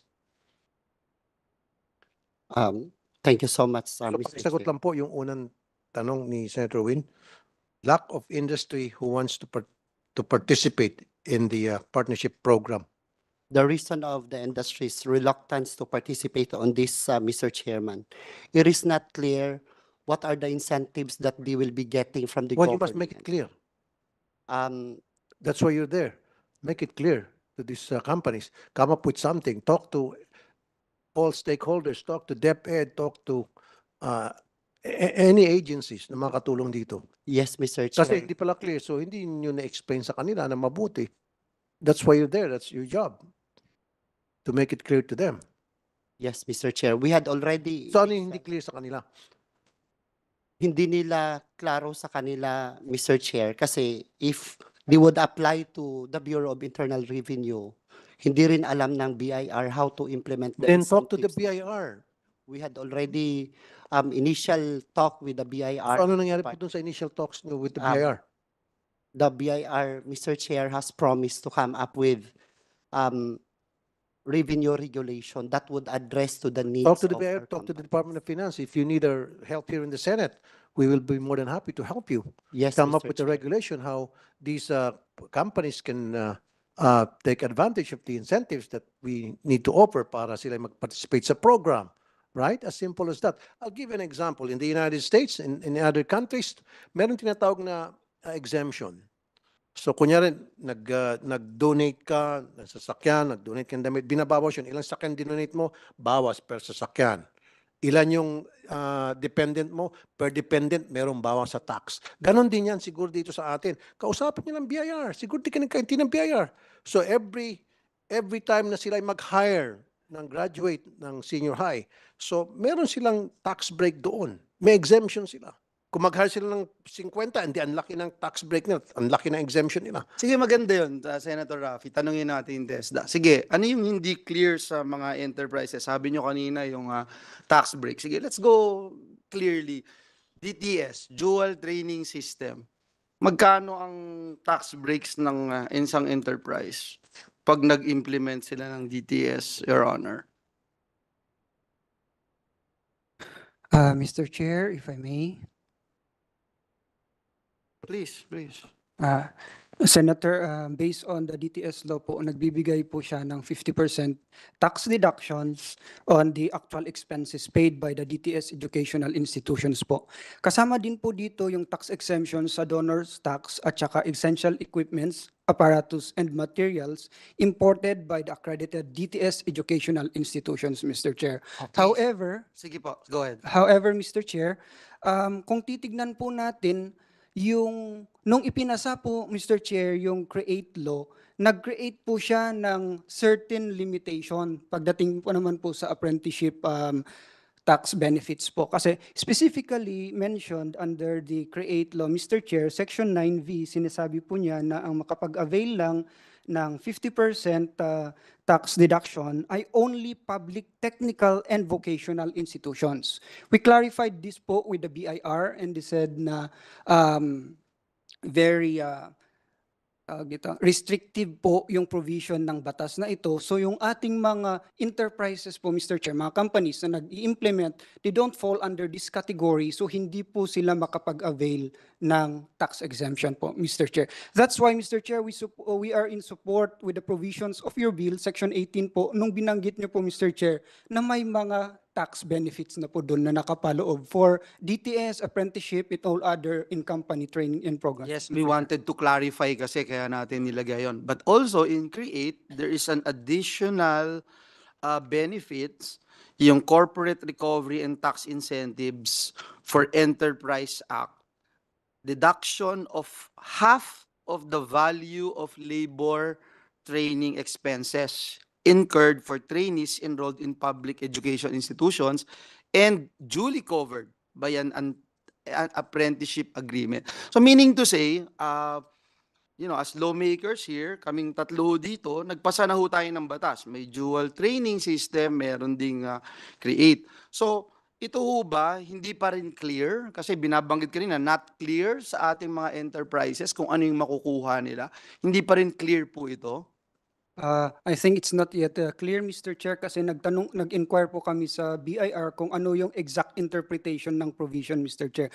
Kasi yung binasa po natin kanina na section, Mr. Chair, naka-highlight din po kasi yun yung public, technical, and vocational institutions. So, yung system po ng DTS or yung apprenticeship program, sir, meron pong kasama po yan ng mga companies. Now let me cut you there, no, sir, Attorney Pascual. If you're saying, are you saying that the create law actually is the reason why there is a low turnout of enterprises participation to enterprise-based training education? I cannot say for sure, Mr. Chair, because we have not conducted a study That's the regarding this. problem. Yes, sir. Do you have any data that says this is the main reason why kokonti yung nagpa-participate na enterprises? May data po ba tayo? We don't have that specific data, but let me just share our experience, Mr. Chair, kasi pag nakaka-meeting po namin yung mga private industries, kasi aligned din po, Mr. Chair, ito But these sa... are data that I showed you. Data that says there are only a number of enterprises based na training program, enterprises participating in the enterprise-based training program that TESDA supposed to be regulating. The data, the numbers don't lie. You can also contest these numbers and say, mali yan, mataas na ngayon. Mali yan kasi pataas na ngayon. Tama yan, pero ito na yung ginagawa namin. Kaya tataas na yan. Ine-expect namin tataas na yan. Because the data is very clear, pababa ng pababa itong participation. So, yung kaninang katanungan lang, meron tayong mga guidelines, meron tayong mga ginagawa. We wanted to find out as legislators, ano yung ginagawa ninyo na effective, ilagay pa rin natin sa batas. Merong effective o defective, yung sa create ba, defective ba, kumbinsihin nyo kami na defective at nakasama talaga. Kasi if we do something about it now and say, oh yan, yung sa create, kailangan tanggalin ito, ganito, ganyan. Pero wala naman tayong basis. So, how can we do that, di ba? So, yun yung kailangan namin as legislators. Senator Joel, tama po kayo, Mr. Chair. We will not contest the data na bumababa nga po talaga yung number ng mga graduates, mga enrollees, and implementers. However, TESDA, on the part of TESDA po, for example, this year we tried to meet with the BIR to clarify certain issues, and at the same time, we came up with an agreement po to submit certain documentations in order for them to come up with a revenue regulation that would address some of the concerns, especially po sa DTS.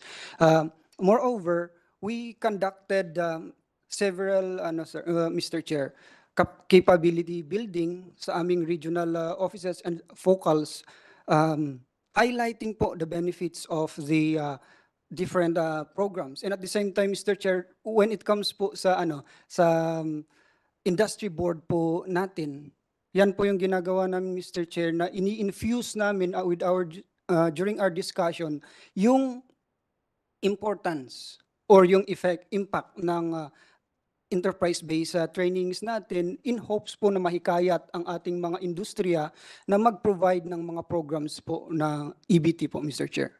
Yes, thank you for that. But if you look at can we show table 4? You show the table, please. We are all in agreement, TESDA and everyone else here inside this room are in agreement that this is the way to go. Importante ang enterprise-based education and training, etc. But if you look at this table, Your Honors, pababa rin ng pababa yung enrolled na number of students. From 2018, biruin mo, 7,000 dati. Ngayon, 2,000 na lang. So, meron talagang problema. May problema din sa nagpapatupad. May problema din sa promotion. Yung kaninang binabanggit ni DDG Vidal, may mga enterprises na hindi pa rin alam ito. Kailan nila malalaman kaya?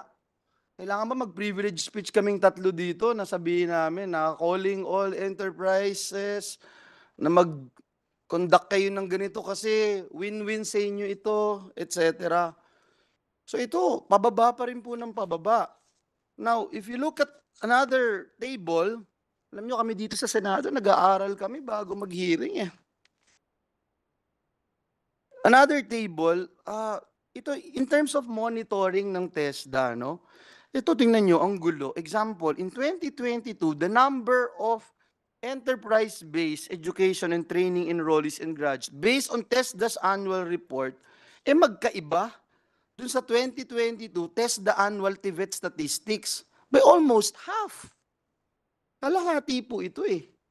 So again, kung bibigyan nyo kami ng ganitong mga tables, ganitong mga figures, ano ba talaga yung TESDA's process in monitoring its number of trainees? Kung mali, ang laki ho ng difference. Can you clarify on this? Which is which?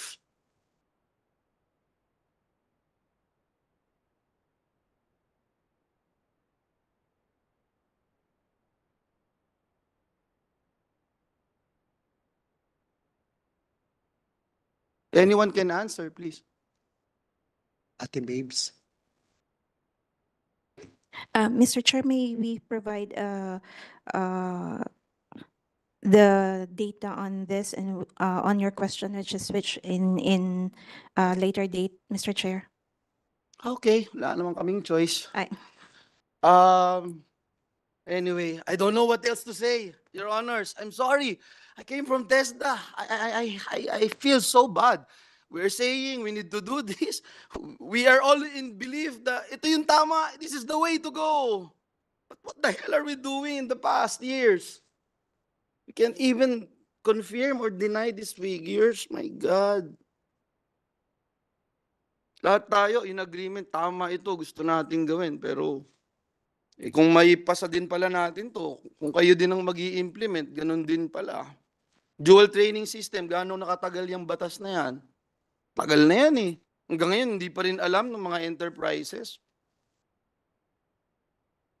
I don't know what else to say. Please give us na lang yung mga kailangan namin. I can go on and on asking questions, but these are all basic questions. If I can go on and on to ask these questions, edi wala rin. I'm sure hindi rin masasagot. I'll give the floor to Chairman, we want to see this bill successful. No, like I said, no, passing the bill is the easiest part. Making this successful is another question.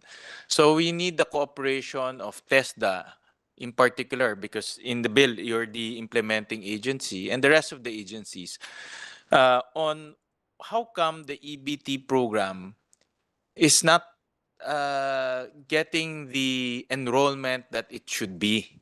Only 4 to 15%. So there's a problem. We're all saying that apprenticeship is important. We're all saying that apprenticeship is vital to creating employment and also arming our workforce with the necessary skills.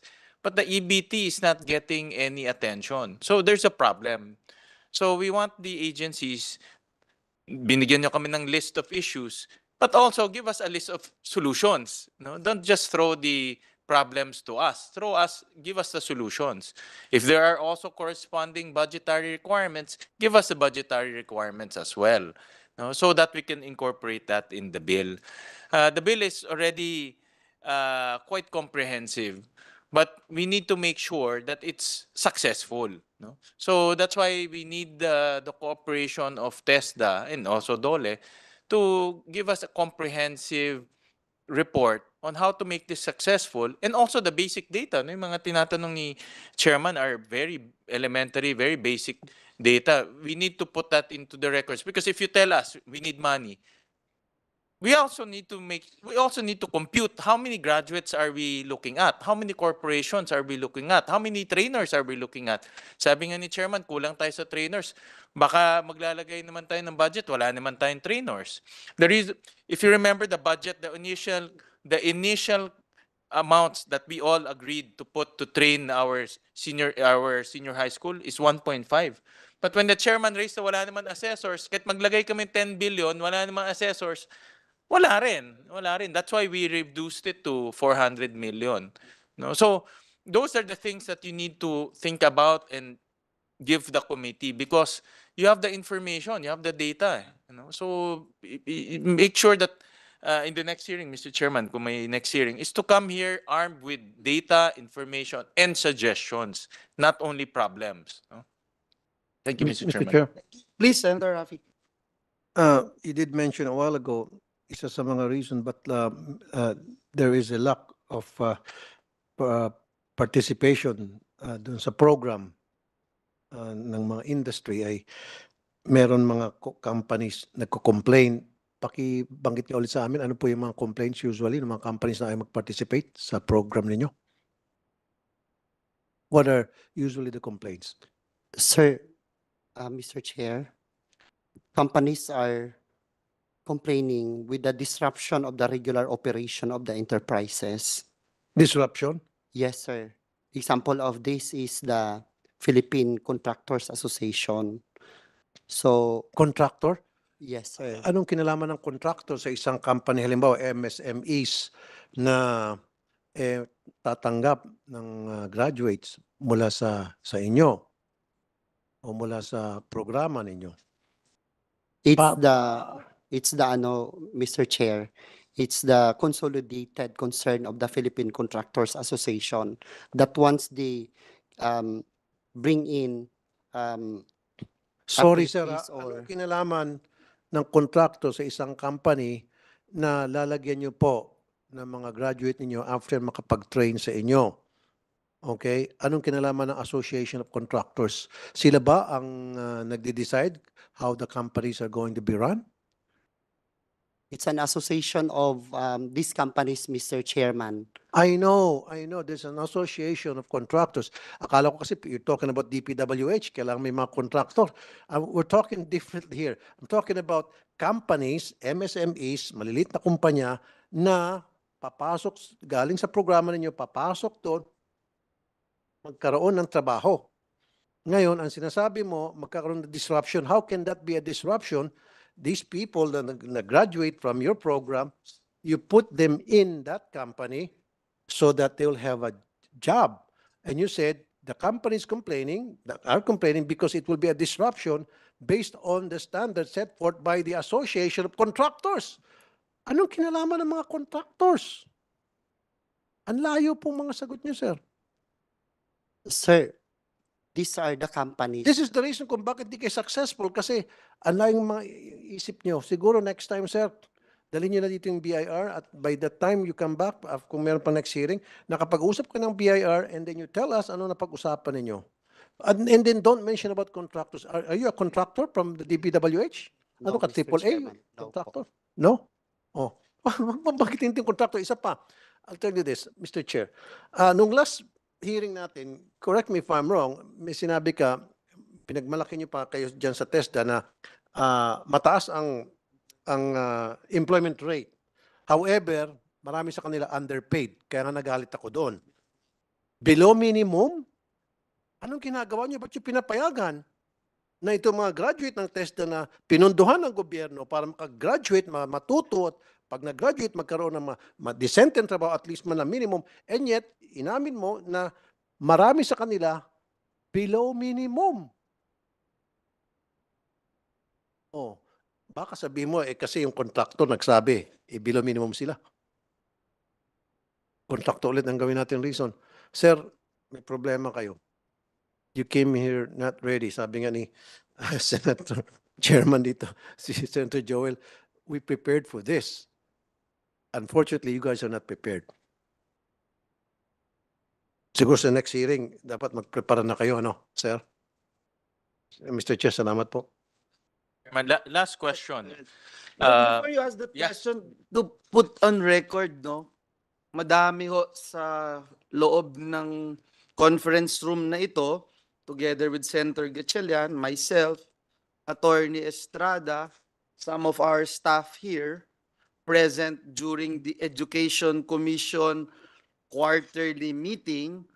The Contractors Association of the Philippines were there, presented into the body a list of programs that they are expecting from the education sector, particularly from TESDA, that they are in full support of enterprise-based training program.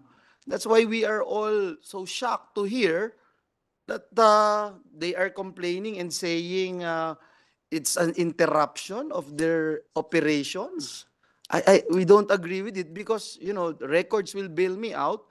Again, so many personalities involved here in Education Commission 2 were all present last Friday. Is it Friday? Thursday.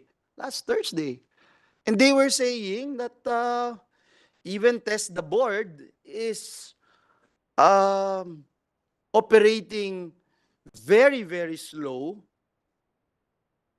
tackling training regulations with a maximum of 4 training regulations per meeting only. And I even asked them why, what is happening? Why is it that they can only accommodate only 4 training regulations per meeting? There is a somehow prescribed ceiling as to how many training regulations will be tackled. Again, coming from TESDA, this is so disappointing, and for me, it's unacceptable. I hope we can do something about it. Also, again, if you talk to the Philippine Constructions Association, they were saying they wanted this. They need this. This is a win-win initiative for the construction industry. And in a way, this is a great opportunity for them to help our learners and the education sector. Just to put that on record. Chairman Win, please. Lastly, Mr. Chairman, and I do attest that the president of the Contractors Association, the Philippines, he was actually the one, no, presenting to the body about their advocacy on enterprise-based training. My last question is on Section 13, DDG Villanueva. I noticed here that there's a committee to be created, and part of the responsibility is monitoring the program, settling differences between management and trainees, and recommending measures for effective program implementation. From your experience, what are the differences? From the experience of TESDA, what do you mean by settling of differences? Anyone from TESDA? Mr. Chair, if I may po. Please, Attorney Pascal. Okay. Um, uh, just an example, Mr. Chair. For example, kung ang bata po ay na-admit sa isang apprenticeship program na ni-implement ng isang industriya at ang bata ay gusto niyang i-terminate po yung agreement for whatever reasons. Yung may committee po na magtitingin kung ano yung reason bakit kaya hindi maging successful ang pagpatuloy ng bata para just in case po na minor naman po yung kadahilanan na pwedeng masettle ng committee ay mapag-ayos po yung bata at saka yung industriya para sa ganun ay mapagpatuloy ng bata at matapos niya po ang kanyang programa, Mr. Chair. Existing mechanism right now Yes, Mr. Chair. under the EBT program, Particularly the apprenticeship and the DTS programs, Mr. Chair. apprenticeship and DTS program. And from your experience, how many cases of settling of differences are there? No, just give us just give us a ballpark figure. Is it does it take up a major part of the committee's work? My apologies, Mr. Chair, but as of the moment, I don't have Yeah, the record just submit yet, to but us we na will lang. submit No, po. the reason why I'm asking is, dapat in training there's no difference eh. Diba?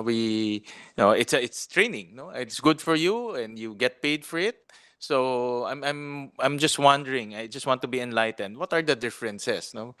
I think the ones you're pointing out is more or less the arrangement between the two personalities. No? Yes po, Mr. Chair. And just in case po, Mr. Chair, kasi may training agreement po sila. Yes, correct. My training agreement. Possible po kasi na yung bata pinapagtrabaho siya ng something outside of the training plan. So Okay. magkakaroon po ngayon ng complaints or problem regarding these two. So isisettle po ng committee kung saan po nagkaroon ng lapses, kung tama po ba ang allegation ng bata or tama po ba na may paglabag din sa naging kasunduan po nila. So ito pong committee ang mag-i-ensure po na maayos po yung ano nila. Just in case na hindi naman po talaga maayos, papasok po, so long na training po ang pag-usapan, pwede na pong may appeal kay TESDA kung ano man yung resolution ng committee. It just for the next hearing, just submit to us some numbers so that we'll have a good flavor of how this committee and how the board resolves this type of issues. So thank Will you, do Mr. po, Chairman. Senator. Thank you. Just to follow it up, no? For example, it's a dual training system, merong training plan eh. So pag hindi nila nagampanan yung training, what is embedded doon sa training plan, doon pumapasok yung committee. Is that correct? Yes po, Mr. Chair. And lalo na po kung may instances ng abuses, Mr. Chair, kasi sinisigurado po natin as much as possible na yung ating mga trainees ay hindi sila ma-abuse kasi nga po, trainees po sila, hindi sila empleyado. And that's the stand Exactly. of TESDA.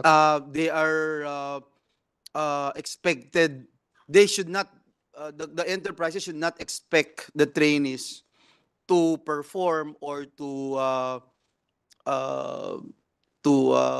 work like a regular worker, di ba? So that is the case na papasok yung committee na sinasabi mo. I think it's very important yung tinatanong ni Senator Gatchalian na how many times we have experienced itong, siguro sa isang taon, how many times pumapasok yung committee, ano yung universe natin para dun lang sa isasubmit, no? Bigay sa atin para maintindihan namin gusto. But another thing is, dun sa apprenticeship program, you don't have a list of apprenticeshable occupations. We have actually, Mr. Chair. You have. Yes. We will also submit a copy. So Mr. meron na kayo. Mhm. So kung meron na kayo, madali na po i-figure out, for example, if an occupation can actually last longer than a regular 6 months. Di ba na pwede ka na, yan, for example, ano yung po pwedeng sabihin mo na apprenticeshable occupation na hindi kakayanin ng 6 months, pwede ka nang maging regular. Diba? Meron yon for sure. Exactly, Mr. Chair. Meron pong ganung scenario. Kaya base po sa apprenticeship law po natin, Mr. Chair, hindi kasi pwedeng lumagpas ng 6 months. So ang ginagawa po dyan, kung You also agree with me na there are some apprenticeshable occupations na hindi kakayanin ng 6 months. definitely, Mr. Thank Chair. you. Thank you. Siguro yun na lang, no? Pasubmit na lang po. But curious na lang, one last. How many yung list, how many yung listing ninyo? Kasi even Dole, nakita ko yung mukha niyo, nagulat kayo na meron silang list ng apprenticeshable occupations. Ilan yan? Kasi yung Dole, pati sila nagulat eh. Actually, Mr. Chair, yung ginagamit po namin list of apprenticeshable occupations galing po sa listahan din po ng DOLE. Uy, galing pala sa inyo, Dole, ha? So, hindi daw po sa Dole. At least, nalaman yung hindi sa Dole. Opo, pero my apologies po, ma'am, if that is the case because I'm just reading what is, opo. Base po, sir, Senator, based on this list, it's 141 po.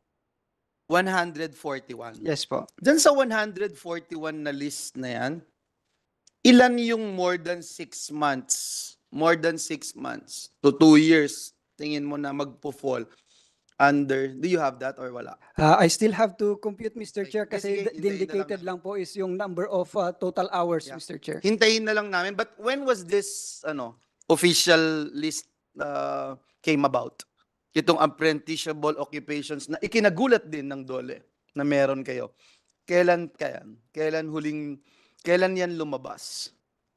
Baka mamaya, attorney, ikaw lang ang may alam niyan. Sila DDG Vidal ba? Alam mo yan? Okay, we will just provide, Mr. Chair, yung Naku list po, po na ayan, pinurwal po. Your Honor. siguradong tama. Can I Yeah. respond? Yes, respond. Yusek Currently, Torres. currently, all the training regulations have been classified as apprenticeable occupations by TESDA. Teka lang. So, ang nangyari, Teka lang. oh, yun po. Yun ang sabi sa amin ng TESDA. So, kaya sabi namin, if we finally have the apprenticeship law, then we should define clearly what are apprenticeable occupations. Unang itatanong ko sa floor kay Senator Jinggoy dyan sa apprenticeship. Anyway, so ibig sabihin lahat ng training regulation, yun lang yung sinabi nyo? Na Eh, apprenticeable? Yes, Mr. Chair, as with the current Loko nyo kami. situation, Mr. Chair, kaya gusto po namin It's siyang not. It's not the apprenticeable occupation. We've been talking about this kanina eh. So wala pa. Wala pa. Anyway, sige, Attorney Erap, please. Yes, thank you, Senator. Just want to share some just wanted to share some insights based on our review and this opportunity to check with the agencies kung tama. Kasi po yung batas, nung naipasa yung TESDA Act, yung apprenticeshable occupations, determination yun, has been transferred to TESDA, formerly from DOLE. But the terms and conditions of Please, apprenticeship... order, please. Later na kayo mag-usap. Sorry. We have, please. Yeah. Salamat po. But the terms and conditions of the apprenticeship program remains with the labor code. In fact, sa labor code, nasa title siya ng labor code on training and employment. So apprenticeship is a mode of employment. Kaya po merong restriction na 6 months eh. Kasi after that, hindi pwede. Otherwise, ma-circumvent po yung security of tenure. So we have two policies now. One agency that determines apprenticeshable occupations through training regulations po, yung sinasabi nila kung yun man yun. But the terms and conditions of apprenticeship as an employment, as a DOLE po eh. So, magkahiwalay po yun. Now, yung gusto ko lang pong i-clarify yung kanina about apprenticeship and EBT. We think that what the bill now tries to address is the framework for EBT. Kasi hindi po lahat ng enterprise-based training are based on employment or modality. Katulad po ng mga yung work immersion program ng senior high school. The purpose is really to complete the senior high school program. Isa lang po yung objective na ma-absorb sila sa work after. So I think if we put them under one governance, mas magkakaroon po ng better collaboration yung TESDA at DepEd eh. So right now, hindi po malinaw based on our researches and consultations, ilan ba yung nasa TVL track ang enterprise-based? And ilan ba doon ang conform with the training regulations? Magka-separate po yung TVL ng DepEd at yung mga TVET programs po ng TESDA. So I think yun po ang ma-address ito eh. So yun po yung mga overlaps. Marami po kami observations talaga overlaps on policy, which I think if we address that, would help a lot. But I think some implementation problems will remain kasi this is on the presumption that the implementation problems are addressed. Salamat po.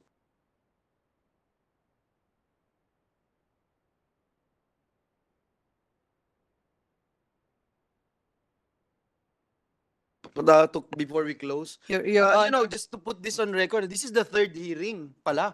Third hearing na to eh. Yung first two hearings was conducted by the chair, Senator Chis Escudero, and gusto lang natin na mapabilisan itong ginagawa natin. If there's none, no, just to thank all of you, truly we cannot go to business as usual if we are aiming to change the educational landscape. The NTESDP 2028, 18 to 22 na pinag-usapan natin, gusto natin maayos yung susunod na 5 years. Nakakalungkot nga po na hindi natin naabot itong tinarget natin. But if there's one lesson that we have to learn from this is, if at first we do not succeed, let us find out why. Alamin po natin kung ano yung mga gumagana, ano yung hindi gumagana.